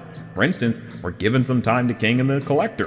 The Collector warped the entire Boiling Isles into some child's fantasy place that looks like candy and drugs had a baby, so basically edibles. This also results in people being turned into toys that the Collector plays with. It mainly takes effect when the Collector is present and goes away when he leaves the area, save for the toys which he takes back to his castle and just puts them in like a toy box. With the Collector doing this, it obviously is a problem, so King does his best to mediate the Collector a bit. King keeps the Collector somewhat subdued by playing a made-up game that retells the Owl House adventures he and Luz went on in a very fake way. It's all done in a way so the Collector doesn't go on some rampage destroying things because he got angry or just smashing things up just because he thinks it's fun. Cause again, lest we not forget, he basically is a god. But that is what's fascinating about him. They're just some kid who knows not what they do. All that power and all they really want is to not feel alone. It makes it a bit heartbreaking for them when you know they cling to King because King can relate to not having anyone in his dilemma. The Collector is just a little kid. A scary, powerful one, but also sad and alone. I don't know. This whole time I was scared of making him mad, but I think I can relate to him. It's why you would be of the mind that the Collector isn't someone who needs to be destroyed or sealed away again, but rather someone who just needs a friend, even if his original purpose was to be a tyrant like his book alludes to. He's just a lost child. They could have easily been a villain that just needs to be stopped, but they went with a good nuanced approach that makes you sympathetic to their problems, but understanding that what they're doing is wrong. You even see that it takes manipulation for the Collector to want to cause harm, with Bello spreading misinformation to them. The special also gives an update on what's going on with Ida. We find out that she managed to avoid being turned into a toy and is now missing an arm and her hair is shortened. Geez, a lot did happen to her. Also, Lilith is okay and got a haircut and has her natural hair back. There's not much done or given to them here, but that's probably more safe for the finale. We do get a little more of the Owl Gang's personal problems though. Willow is seen as more of the rock of the group, even though she works with plants. Thank you, I'll be here all week. But enough shenanigans. Willow is the emotional support of the group, but what they do here is actually address the one question you would have about that. Who's the emotional support for the emotional support? She puts on a front pretending that everything is all good, but deep down she's scared. She wants to put on this facade for her friends because she knows they have their own struggles and she just wants to be strong for them and be there for them, but in the end that only hurts her. We see this manifest with her powers going awry because she hid away her emotions. Thankfully, Hunter is there to calm her down and tell her that she can't just hold things in. This grew a bit from her wanting to see Hunter happy. Hunter is hurting because he lost Flapjack and won't admit that's what's bothering him by pushing through the mission. It all ends up hurting them, but they learn that hiding your feelings is never the right way to go. Willow and Hunter support each other through this roughness. Huh? Thanks for what you said back there. You mean a lot to me, too. Cool. Happy to help. I ship it. But now we come to Luz, who got a major revelation. For all this time we spent with her, we found out the problem that's been at the core of her was simple but very effective. Luz had struggles fitting in with many teenagers and just didn't know how to express herself in a way that wouldn't hurt others. She couldn't see eye to eye with her mother, which caused a strain on their relationship. She lost her father and processed that by reading fantasy books that he gave to her and just clinging to that and only wanting that to be a part of her life. She couldn't find a friend group to call her own until she went to the Boiling Isles, and even then it was a struggle for her to fit in that much, but she still had the friends she needed to find. What she goes through internally was something so many of us had faced when we were growing up. We learned this when Camila finally sits down with Luz and talks to her about how even she was an outcast when she was young, revealing she was a nerd and wanted to escape to her fantasy books just as well. Luz understands this and has her biggest revelation. The only thing I've ever really wanted was to be understood. This is something that hits pretty hard. We all had the problem of wanting to find somebody who was like us or just gets what we're thinking a lot of the time. We even hope for that the most when it comes to our own parents. Cause let's face it, it always seemed like a given, but reality usually tells some of us otherwise. So for it to be Camila that perfectly gets this weird side of her daughter, it's a perfect sticking of the landing. This culminates in Luz getting her palisman that she named Stringbean. Of course, with knowing how accident prone Luz can be, that should put some fear in everyone, especially with how powerful it can be, even making it so Luz has magic without limits. That's just terrifying. Why does that make me nervous? And now that most of that is squared away, the gang is ready to face off against the Collector. And it's time to get into the real meat and potatoes that is the finale.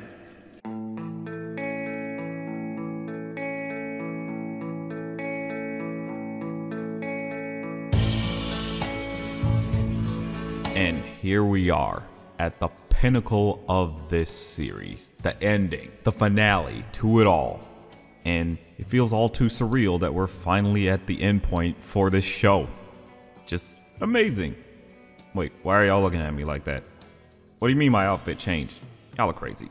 For real though, this was the finale that brought everything to a head. Gives as many resolutions as it could from a series that sadly was cut short. And you know what? It may just be the finale for the ages. It throws the audience for a loop by having all of it start with the Owl Gang getting kidnapped and separated. Luz King and Ida are then thrown into these dream states where they're shown their worst fears. I said worst fears, not something that's gonna put them in a coma. Nah, they're shown their loved ones and Bill for reasons where they're being berated and chased. They go through this mental torture as a means to just keep them at bay. It's all done to set things up for something later, as well as for the Collector to try and teach them some sort of lesson. With help of their friend's advice to use the light glyphs, Luz escapes and helps King and Ida wake up, and they're finally reunited after so long. Is this real? Is that Luz? Are you both really here? Get over here, you witch! Oh. Boy, y'all, come on. Well, why are you crying? Oh no, man! It's a truly good reunion that we've been waiting for, especially with how the episode plays out with it just being these three handling all the problems that's going to be facing them later. The Collector puts them through a series of challenges which also shows off their Pac-Man fever. Guess Pac-Man transcends dimensions. Who knew? But they give up fighting the gang, and it's here we learn about his backstory. You go down there and see if the Titans want to play! But the archivists were scared of their power. So one by one, they disappeared. Until there was one Titan left. He hid his egg from me and trapped me! Learning this about them makes everything all the more clear. They basically were just a victim of circumstance. They weren't just an apathetic child, they were locked away from people who would have taught them all the right things. Of course being trapped for so long messed them up, because all they wanted was a friend, and yet they got unwarranted hate because something their siblings did. It truly was just a case of they know not what they do. They share a lot in common with the Owl Gang with the fact that they were abandoned and misunderstood, which makes their turn towards good all the more reasonable. Which we have to address by addressing the big elephant in the room, Bellows. You suck! Bellows has been slipping his way through the boiling aisles like the slime that he is, trying to find a sustainable host. He worked his way into the Collector's palace and found Rain and possessed them. Then he worked that manipulative mouth of his on the Collector to sow doubt about King's friendship. The Collector lets it slip how powerful the Titan is and he's still alive. While the Collector is handling the Owl Gang, he goes off to the Titan's heart and takes it over. Finally! I can cleanse this perdition myself! Get the fuck out! Yeah, he goes on his last bastion against the demon realm, becoming this abomination that puts this coral stuff all over the place with his mouth beam. Gross. Now with this, the Collector takes it upon themselves to try to reason with him since he learned that being kind is better than forcing people to do what you want. It doesn't go well. You know, good effort, but yeah, Bellows is a psycho kid. That just wasn't gonna pan out for you. This results in Bellows shooting a beam at the Collector, but it gets intercepted by Luz. No. Wait. Luz sacrifices herself, which plays into how she would do whatever to protect those she cares about. We saw this in season 2's finale when she tried to do the same thing, but this time there was nothing stopping her. Because of this, she actually died. Man, these Disney shows really do love to kill their main characters. It's kind of a crazy trend that's been going on lately. Don't know why. But now we get absolute fury coming from King and Ida as they go full beast mode and try to destroy Belos to no avail. It genuinely was gut-wrenching to watch them just sit there in shock that their friend who they cared for and loved so much die in front of them. It really just speaks to how well it's animated. You just see all that heartbreak on their faces. It just hangs on them. Later we end up finding out Luz technically didn't die per se, but was sent to that in-between space from before.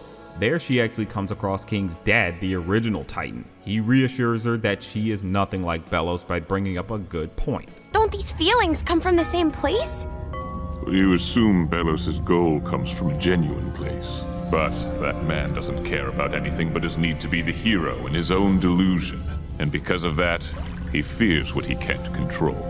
This makes it abundantly clear that Luz is nowhere near Belos. He is a man who has too much sense of self-importance. He wants to control everything, which always results in nothing but destruction. It encapsulates why Belos is a horrible person that deserves everything that's coming to him. The Titan then gives Luz some words of wisdom that's a spin on what Ida told her in the second season of the series, solidifying that you gotta make your own destiny. Nobody can tell you how it's supposed to go, and you can't wait around for it either. But sadly, his spirit can't live on with Belos corrupting his body, so he gives Luz his powers temporarily, and what follows is just unadulterated badassery. Luz ends up getting a Titan form, which, just have to say, Yes, Queen. This allows her all the abilities of her glyphs and to be able to combine and just use a lot of very destructive magic to wreak havoc. Luz, Ida, and King team up and start wreaking havoc on Belos all throughout the Isles. This is significant because it's just Luz, Ida, and King, just like it was at the beginning of the show. This trio's been through so much, and it feels like just a major release as they go through destroying Belos, the man who caused so much of their problems. The entire sequence should be studied with how much it's happening, from Luz finally doing magic without a glyph to all the animation popping off. It's just pure Sakuga type animation going through, and it's amazing to watch. It's just pure spectacle. You cannot hate it. If you do, you just lost your dreams. Okay, you just did. I mean it, it's insane how they keep this looking so fluid throughout the whole fight. Just pure culmination of all those previous times where the animation was hitting extra hard, creating the most satisfying scene in the series. It ends with the Owl Trio defeating Belos, where we get this moment of Belos trying one last lie to save himself. Yes, I was cursed with a terrible, terrible sickness by dark magic, just like your mentor. It forced me to do all those horrible things. But now I'm free. No, you lie! You lie! Yeah, he really tried that crap. Thankfully, we get the second most satisfying scene in the series. Stomp 'em in the nuts. We'll stomp 'em in the nuts. We'll stomp 'em in the nuts. I'ma stomp 'em in the nuts. They made sure he got the ass whooping he deserved. Cause let's face it, he was an awful person who deserved exactly this type of death. With Belos finally dead, peace is restored to the Boiling Isles. We get a final epilogue with the gang older and better places than before, with the final meetup of everyone at Luz's Quinceañera. Something that was always an idea for them to do, but we sadly couldn't get until now. It all plays like the perfect final note to a symphony.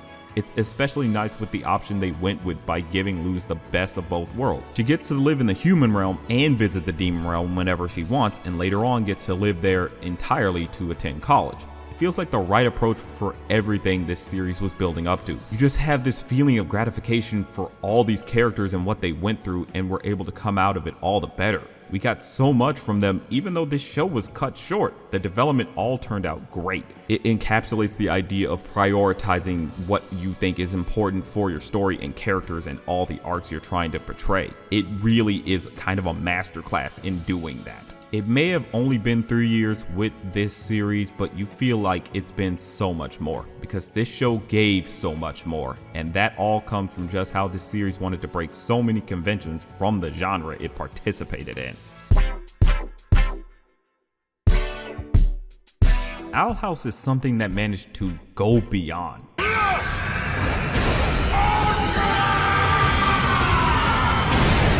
Thank you for that very unnecessary distraction.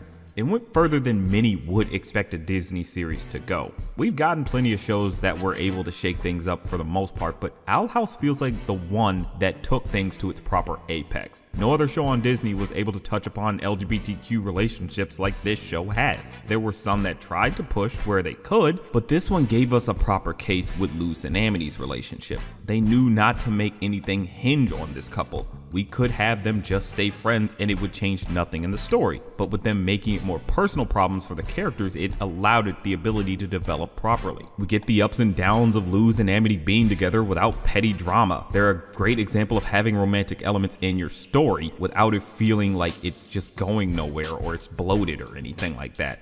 Dana Terrence said herself that she didn't want a romance saga, and the way they're written, it shows. Their relationship feels genuine. It gives off that energy of two teenagers trying to figure out their relationship. No unnecessary drama or anything. We even avoid the unnecessary mess of having the will they won't they aspect. They get together fairly early on and we see the relationship actually play out, whereas others would leave it as a happily ever after by the end. It plays out as an actual relationship, and I think that's very important to actually see that for a lot of teenagers watching. Of course, it's not the smoothest, but they work past the problems through proper communication. And that's the heart of the problems that they face, communication, which translates as one of the major themes for this series actually. Luz had problems expressing herself, which resulted in travesties against some people. Oh, that's where the backup snakes were. Seriously people, snakes don't belong in schools, just bear with me on this please. For real though, Luz was someone who had the problem of just being misunderstood, and from watching the series you realize all that needed to happen with her is that she just needed someone to talk to her. Camila did drop the ball on this by not just sitting down and actually discussing things with her. She had revealed earlier that she went through the same type of hardships that her daughter was going through. She could have avoided a lot of the problems Luz had in the school. This even applies to Ida, the owl lady. She kept things hidden from her own friends and family, and all that did was cause more pain for both her and them. She lost Rain, the love of her life, all because she didn't want to be honest about her curse. If she just opened up, Rain could have potentially helped her through it. Maybe even helped her find a way to gain some control over it sooner. Probably could have gotten her hot form faster. It also serves as an allegory for chronic illness. I'm glad they didn't do anything in the end to cure her of this, because that's how chronic illness can be. It's not something that can just be so easily cured or anything like that. For many who have it, you just have to manage with it. But coming back to Luz, it stands to reason that she should have talked with Ida and her friends about what happened with Bellows. They would have given her the proper advice way sooner and eased her mind. It all comes down to being able to communicate with one another. This show went past its expectations on this fantasy genre, breaking from fan mindset and even the category itself. Luz is a modern character in the fantasy genre that learns that escaping to your fantasy is not good for you. You gotta be able to face that reality you're going through. It's okay to want to escape, but running away is never the solution. But you don't have to face your reality alone. Even if you don't have your own friend group, you'll find one eventually. That's a lesson that stands at the core of Luz, that you'll find people who can understand you. She embodies finding your identity, but you don't have to find it right away. You're allowed to take your time. We see that with her. She struggles to know what is it she actually wants. Miniseries make sure the character finds themselves either early on, but this show made it a theme that lasts throughout to the end, giving Luz every kind of depth that you wouldn't expect, but you can easily relate to. The show breaks convention with Ida. She could have been the typical mentor that dies just to help the students resolve, but instead she has her own unique backstory. It actually is explored in full, and we see the consequences of her trying to run from it. It works as a good lesson that it's better to face your past rather than run away from it. Luz and Ida are sort of two sides of the same coin. That's why it's so satisfying to see them alongside King beating down Bellows. How often do we get the mentor fighting alongside the student in the final battle, as well as sort of the mascot character? Speaking of which, let's face it, we all thought King was going to be a simple sidekick mascot character, but he grew to break that mold. Usually mascot or sidekick characters are just your typical comic relief, but he proved to be different. He ended up having some level of complexity with him not knowing who he really was, finding out that he's actually a bigger piece in this whole entire puzzle. And you know what? It all works for him. We see his reaction to everything, and it's what gets you behind him on figuring this all out. He's super sympathetic, going past the preconceptions we had about him. This even applies to all the side characters, honestly. Lilith felt like she would just be the simple evil sister gone good, but she's just a pure being through and through. Seriously, her loyalty to the Emperor could have had her stay along with Bellows for a minute, or have her work as a spy like they seem to be building towards, but instead we get her having to regrow her relationship with Ida and Luz. making herself the cool aunt. A bad girl historian like myself is all about taking risks. So, let's boogie down to History Town. Talented, brilliant, incredible, amazing, show-stopping, spectacular, never the same, totally unique, completely not ever been done before. AG Marvelous. She proves why she can work with the Owl Gang, making it clear that she should be there to help alongside them, that she was in the wrong place the whole time. And of course, how can you forget Hootie? Just a plain amalgamation of who did it and why. Honestly, you would think someone like him wouldn't be able to work in the series, that he'd be the one thing that drags the series down, but he's genuinely a very likable character that you can enjoy. Honestly, you would have thought he would have been more of the most useless characters, but it's like, no, he's actually a very pivotal character. He helped with the development of a lot of our main characters. He's the one who got Lumity together. He's the one who helped Ida realize she can actually work with her curse, and got King to realize there's more to him than he actually knew. Honestly, it's just amazing how he turned out so well and just ended up being a massive subversion of a sidekick character. Though I'll admit, I'm still curious as to what exactly he is. That's just the one thing that's going to haunt me for a while, because I just need to know, what is he? You also have the friends who all have their own personal problems going on that help flesh them out outside of the main conflict. Willow struggles to prove that she's worth something. She ends up showing that she actually is possibly one of the strongest of the group. Gus doubts his own abilities and needs the support of his friends, showcasing how you can't get into your own head.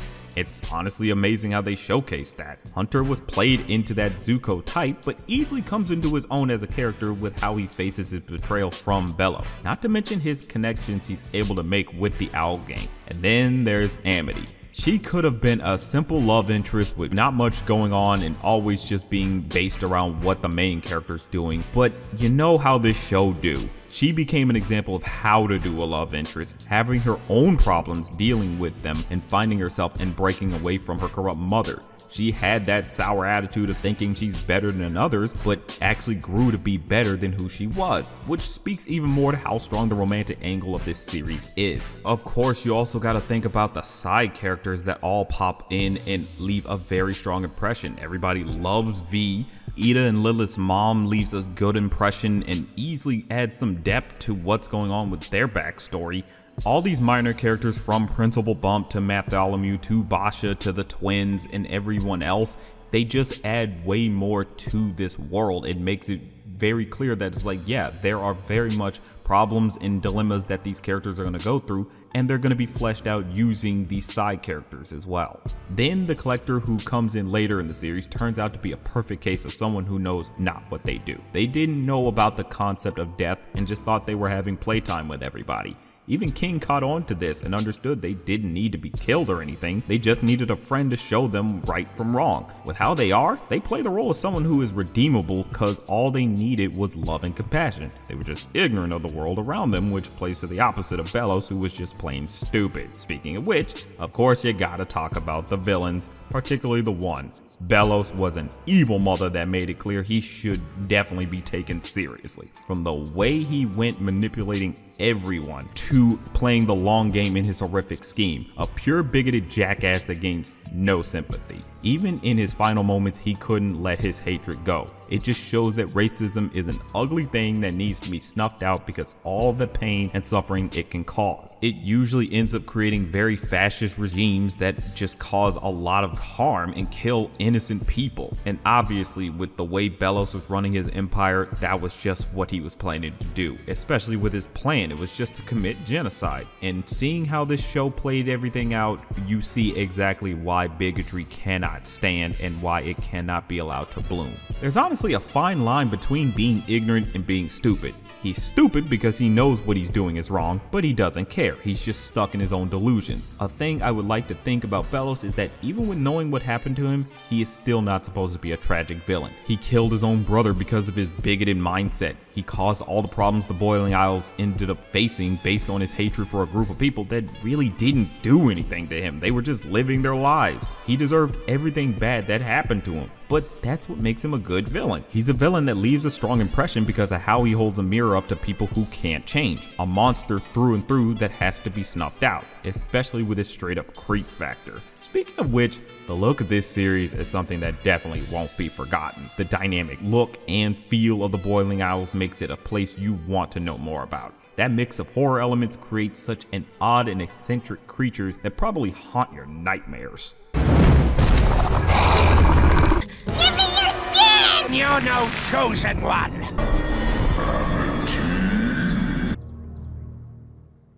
I think I just myself. This is certainly gonna go down as one of Disney's best looking shows, I can guarantee you that. But this show goes beyond all the elements it utilizes. The fandom has got to be one of Disney's most passionate in a minute.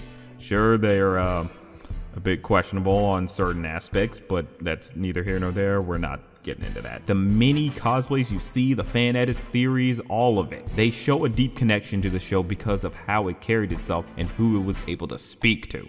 Not to mention a few people who were fans of the series who went on to actually work on the show. Many flocked to it because of the central message of finding your own friend group and finding yourself. It spoke to so many people in a genuine manner. But don't just take my word for it.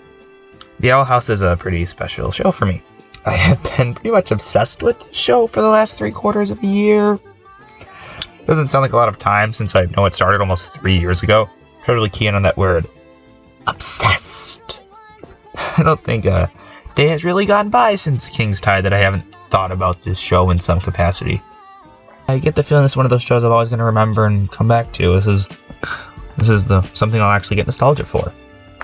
And if anyone who ever actually worked on the show comes across this, thank you so much for what you've done. I love this, and I am so happy you decided to make this show, or work on it, or do anything in relation to it. It's amazing. Hello there, this is Emily. I just wanted to say a big thank you to the Owl House and their crew, Dana, the storyboarders, designers, and everyone that was on the show, especially the animators overseas. I'm really glad you guys all managed to get your credits at the end, at the very end, but at the end, everyone individually named.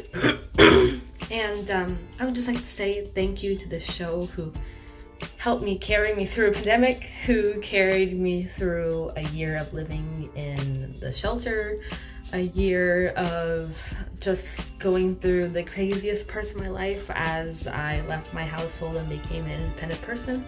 I now live in my own house, and I even managed to travel to Mexico to go and see somebody that I had met through the love of the Owl House. So I'm so happy and just so thankful. So thank you very much.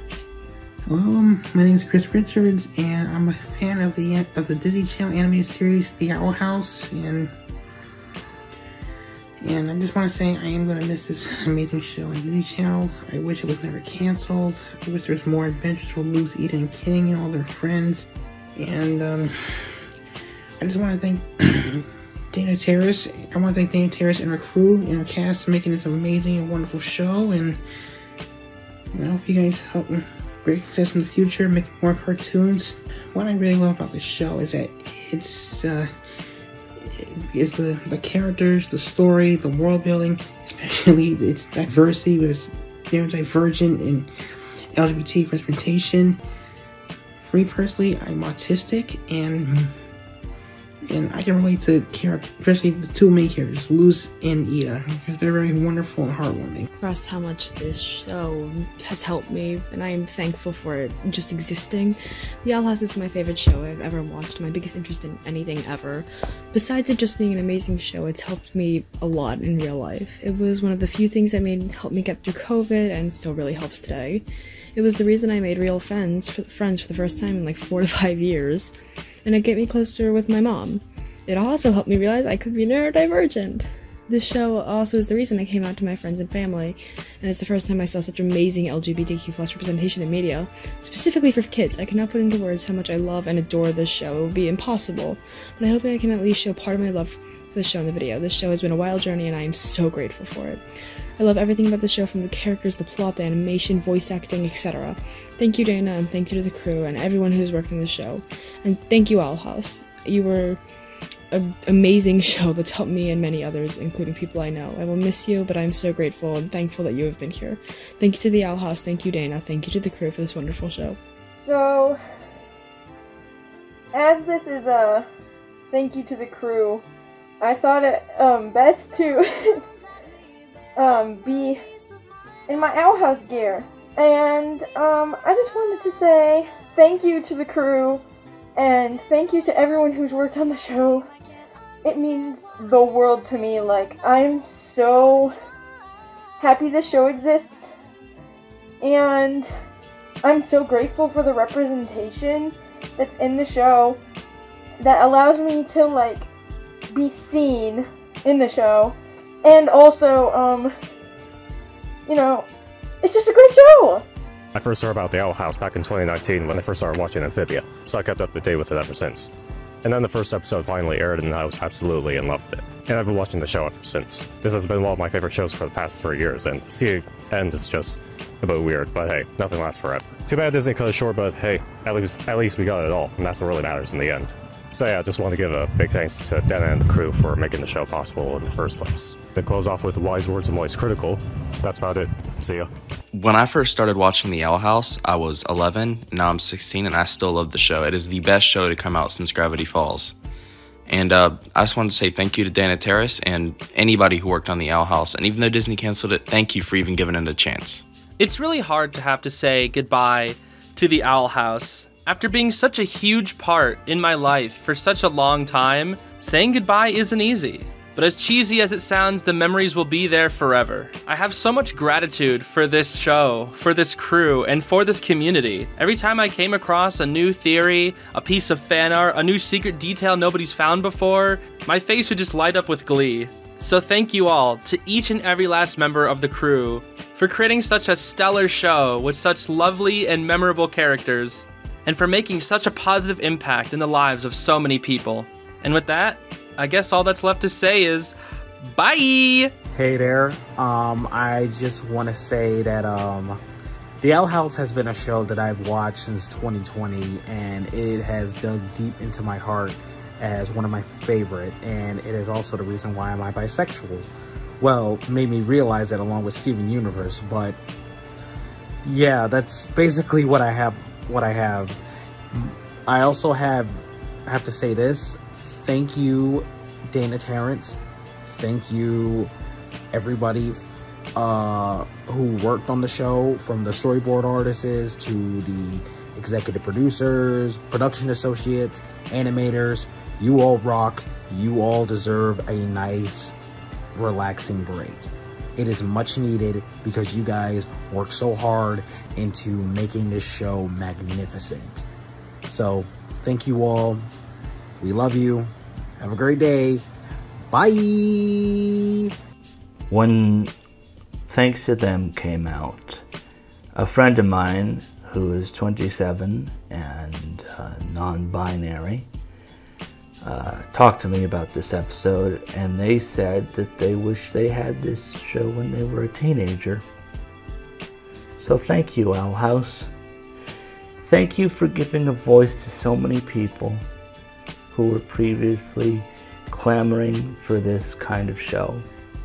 Thank you so much for inspiring so many people, young and old, and giving them a chance to actually see themselves. Thank you so much, Dana Terrace, for creating the show, the Owl crew, and the characters that they created. This show filled a special place in my heart, and I'm gonna miss it when it ends. And to all the misfits out there, the misunderstood, and the weirdos, we stick together. The Owl House is a production that was never afraid to be bold and adventurous. It's a brave endeavor from start to finish, and the recognition that its fans give it is nothing to laugh at.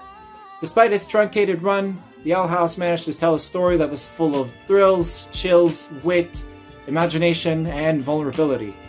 Luce, Ida, King, and the rest of this colorful cast will always have a place in my heart. And while I hate to see it go, I'm happy that I got to spend this time with it. Thank you to Dana Terrace. Thank you to the marvelous crew that made this show happen. You guys are the best. I have endless appreciation for you. This show means so much to me and to many other people. I can't describe in the perfect words how much this show has helped me get by like these last few years, and just seeing where it started to now being here to witness it finally being over. It's surreal. So many characters having all of these relatable moments, just told in such a beautiful story. Seeing Luce and how much of her and the rest of these other characters just have all grown on this journey, it just brings me so much happiness. I only hope that more people who have not watched the show yet get on it immediately, because they are really missing out. I just want to say thank you so much. Thank you to Dana Terrace and the Owl House crew for what you have given us. I just hope you all can continue to thrive in the future on future adventures, on whatever it is you all plan to do from here on out. I'm wishing you all nothing but success. Thank you again so much. I just wanted to say thank you to the Owl House. It was like, and thank you to the crew. It was like a truly magical show which every episode was like an event, and like all the theories and all the representation and like all the things will always have a special place in my heart. Seriously, no cartoon can do it like this one. So much work gets put into animation. Stuff we do know, don't know, and as we grow older, get more appreciative the more we do learn about animation. And Owl House is definitely one of those shows for me, like many others, that will stay in my head for it because it's so fantastic. The magic effects, the animations, the character designs, everything that went into this show. The hard work, the dedication, the blood, sweat, and tears to get us these many quality characters and their stories, whether they were told or untold. I would like to thank the entire Owl House crew for giving that to us, because it's just going to stay in our heads for years, older and the younger generations. Thank you, Owl House crew. We appreciate you and all the hard work you've done. Thank you, Dana Terrace, and thank you, the amazing Owl House animation crew. You guys have made such a big impact on so many people's lives, and you've just done so much amazing things with representation and just everything. We just want to say thank you, and these years have been so amazing, and the Owl House may be ending, but it's never gone. It's made such a big impact that it's just so amazing. Thank you, guys. Hey everybody, Julian here. I am a storyboardist, writer, delved in a bit of voiceover. I have been a fan of Dana Terrace's work since 2015, before the show even got announced. And as soon as the show got announced, I knew it was in for a treat. I've loved every bit of it, from the story, the characters, the lore, the worlds, the fantasy stuff. I'm a huge sucker for fantasy stories, especially like if they have creatures or animals. Bonus points that they also incorporate like horror, supernatural elements into there too. The crew crafted such a wonderful like show, from the writers, directors, and storyboardists. Special shout out to the voice cast as well, especially my boy Zeno Robinson. So love you, dude. You were absolutely phenomenal. This is your best performance ever. Little sound in the show got shortened a bit, but for what we got, they still made a wonderfully crafted show, and I'm gonna miss it so much. I would love to get to work on shows like this someday. So again, thank you to Dana, the cast, and the crew for making such a wonderful show. Thank you to the Owl House team for creating such a wonderful show. We're really gonna miss it. Hello, my name is Nick Eberly from Powell, Ohio, and I just want to say thank you to the entire Owl House crew, to Dana Terrace, to Rebecca Rose, to Sissy Jones, and to everybody who has worked on the show. It means a lot to me, especially for someone who is autistic, and I feel represented by Luz Noceda, and I really love everything about the show, from the characters, to the atmosphere, to the lore and the secrets, and I feel like there's a lot more world to explore, and I'm sad that the show is going to go, but I still am grateful that it exists. And I hope Dana Terrace, whatever's the next chapter of her life, that she gets the opportunity to make a comic series, whether it be a prequel, a sequel, or even some scenes that has never gotten to the TV screen. But other than that, thank you, everyone. I love you, and I'm just gonna end this here. Okay, bye! Hey everyone, Justin here. Just wanted to take a minute to give my thanks to the Owl House and everything the show has meant to me over the past 3 years that it's been airing. It got me through some very hard times, especially during the pandemic. It's just been a joy watching this show grow and just get better and better with every episode, every season. Just the amount of heart, the representation the show has to offer, its writing, its characters, their development, following Luce, King, Ida, Willow, Hunter, everyone else has just been amazing. And I can't thank, Dana Terrence and everyone who was involved in making this masterpiece of a cartoon for their hard work. So I'm gonna miss it. I really wish you could stick around for more longer than this, but thank you, the Owl House, just for everything you've done for me. The Owl House is a modern classic. Incredible animation, voice acting, storytelling, character writing, and direction overall throughout the entirety of its run. And I personally think the show ended off with a massive masterpiece bombshell that will go down in history as one of the best endings ever. Make sure to push the agenda to put this show onto other people as soon as you can. Thank you, Dana, and the entire Owl House crew for making this show one of the best shows I've personally ever seen. And although the adventure is over, I can't wait to rewatch it down the line with other people and convince them to enjoy this story as much as I and many other people have. Once again, from the bottom of my heart, that sounds strange because of what happened in the episode, but with that being said, thank you, genuinely. And Dana and the crew, I would like to thank you for putting all you can in these final 3 episodes. I know it's not a lot to work with, but you still did it somehow. And the first 2 episodes, they were amazing, and honestly, they could be one of my favorites. I love the originals though, obviously, and I'm sure episode 3 will not disappoint. I'm really excited to see it, and I would just like to thank you for everything you put into the show. It's brought joy to a number of people, including me, and it's changed a lot of our lives. So overall, thank you for everything you've done for the Owl House. Thanks, Owl House, for being such an amazing show. I thought you were just going to be another Amphibia clone, but you proved me wrong and gave me one of the best T-Watching experiences I've ever had. So, thanks, Dana Terrace and everyone else, and I hope you go on to make even more great products than this one. That Owl House finale, right? Anyway, what you see now is my remade art of Luz that I made back in 2018 that I made last year. Anyway, shout out to the Owl House crew for using what they had left at the time they had to craft this finale. It was a pretty good watch and pretty memorable one at that. Anyway, shout out to the crew, the writers, the artists, everyone who made this show special. This is for you. See ya. Peace. Heyo, Tune for Thought here. The Owl House is a show that, from the start, has gripped me to heights few others have matched. From the unique yet easy to follow magic system, to the large assortment of comfort characters that were a blast just to follow, to the gripping escalation of the larger plot that by a point kept the show in my brain about every single day. And of course, the pure inclusivity of it all. Witnessing everyone who felt seen and rewarded by it, just such a sight to behold, man, especially for fellow neurodivergents like myself. And the only real disappointment is that we didn't get more of it all, but that's neither here nor there.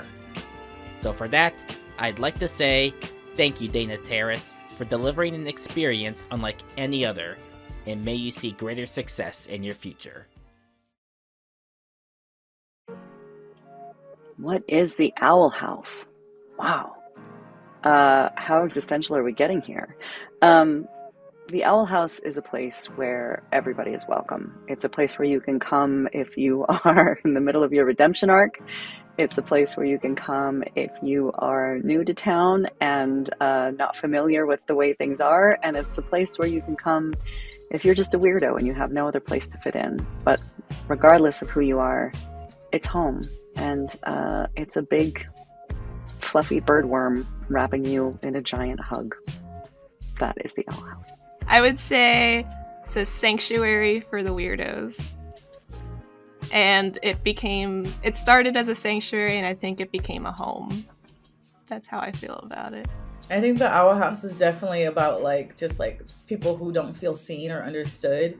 It's like their space, and like it's so cool to see like so many people resonate with like the show and like be like, yeah, I've never felt such representation in my life, and it's like, wow, it's amazing. I'm happy for you, because like I understand what it's like to not feel seen. Like I feel like we all everyone knows what it's like to not feel seen.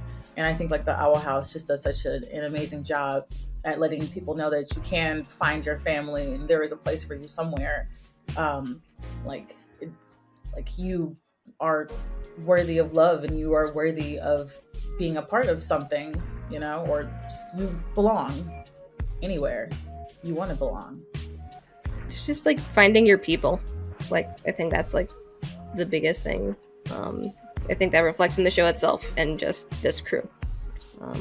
You know, us weirdos gotta stick together. I started this series back at the very first episode that was released in 2020. Literally was my first review video for that year. Since then, it has gone on to be one of my all-time favorite series, period. I put a lot into showing love to the show, be it including awesome clips of it and AMVs I make or video series I made on it. I started this video series as a means to show how this was not some typically animated show. I wanted it to be known that this series was different, that these characters are different, that this story is different. I want to believe I was able to do that, honestly.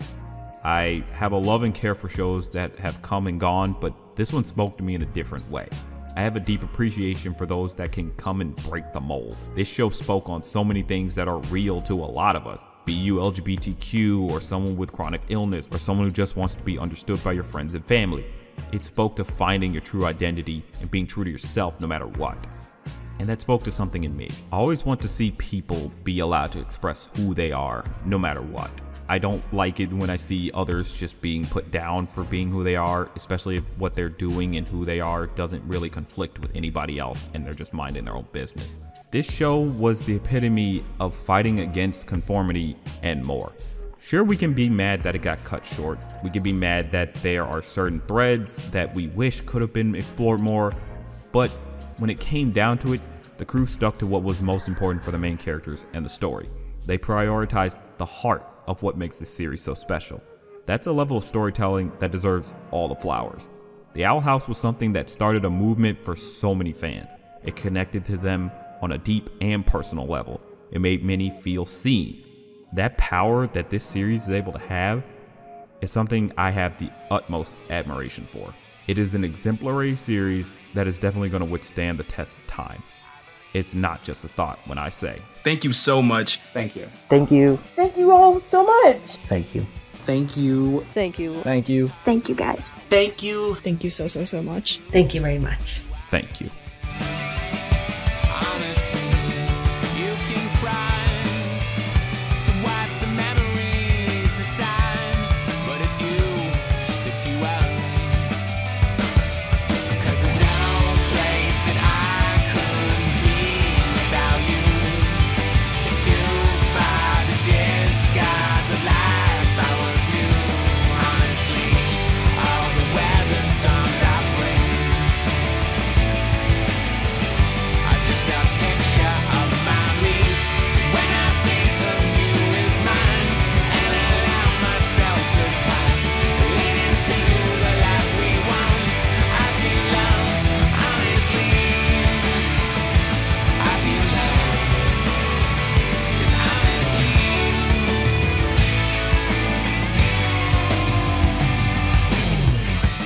To be a part of something that makes a positive impact in people's lives is just so special, and you know, we're appreciative to be a part of it.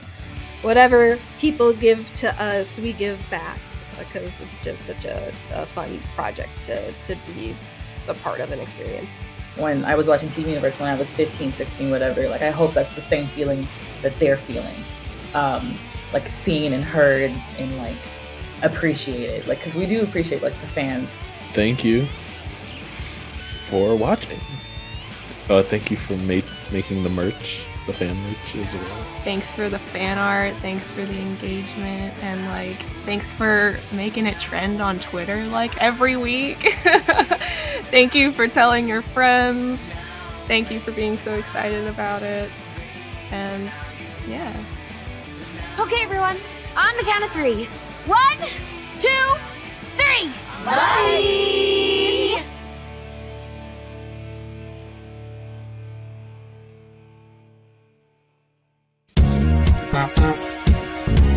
Bye.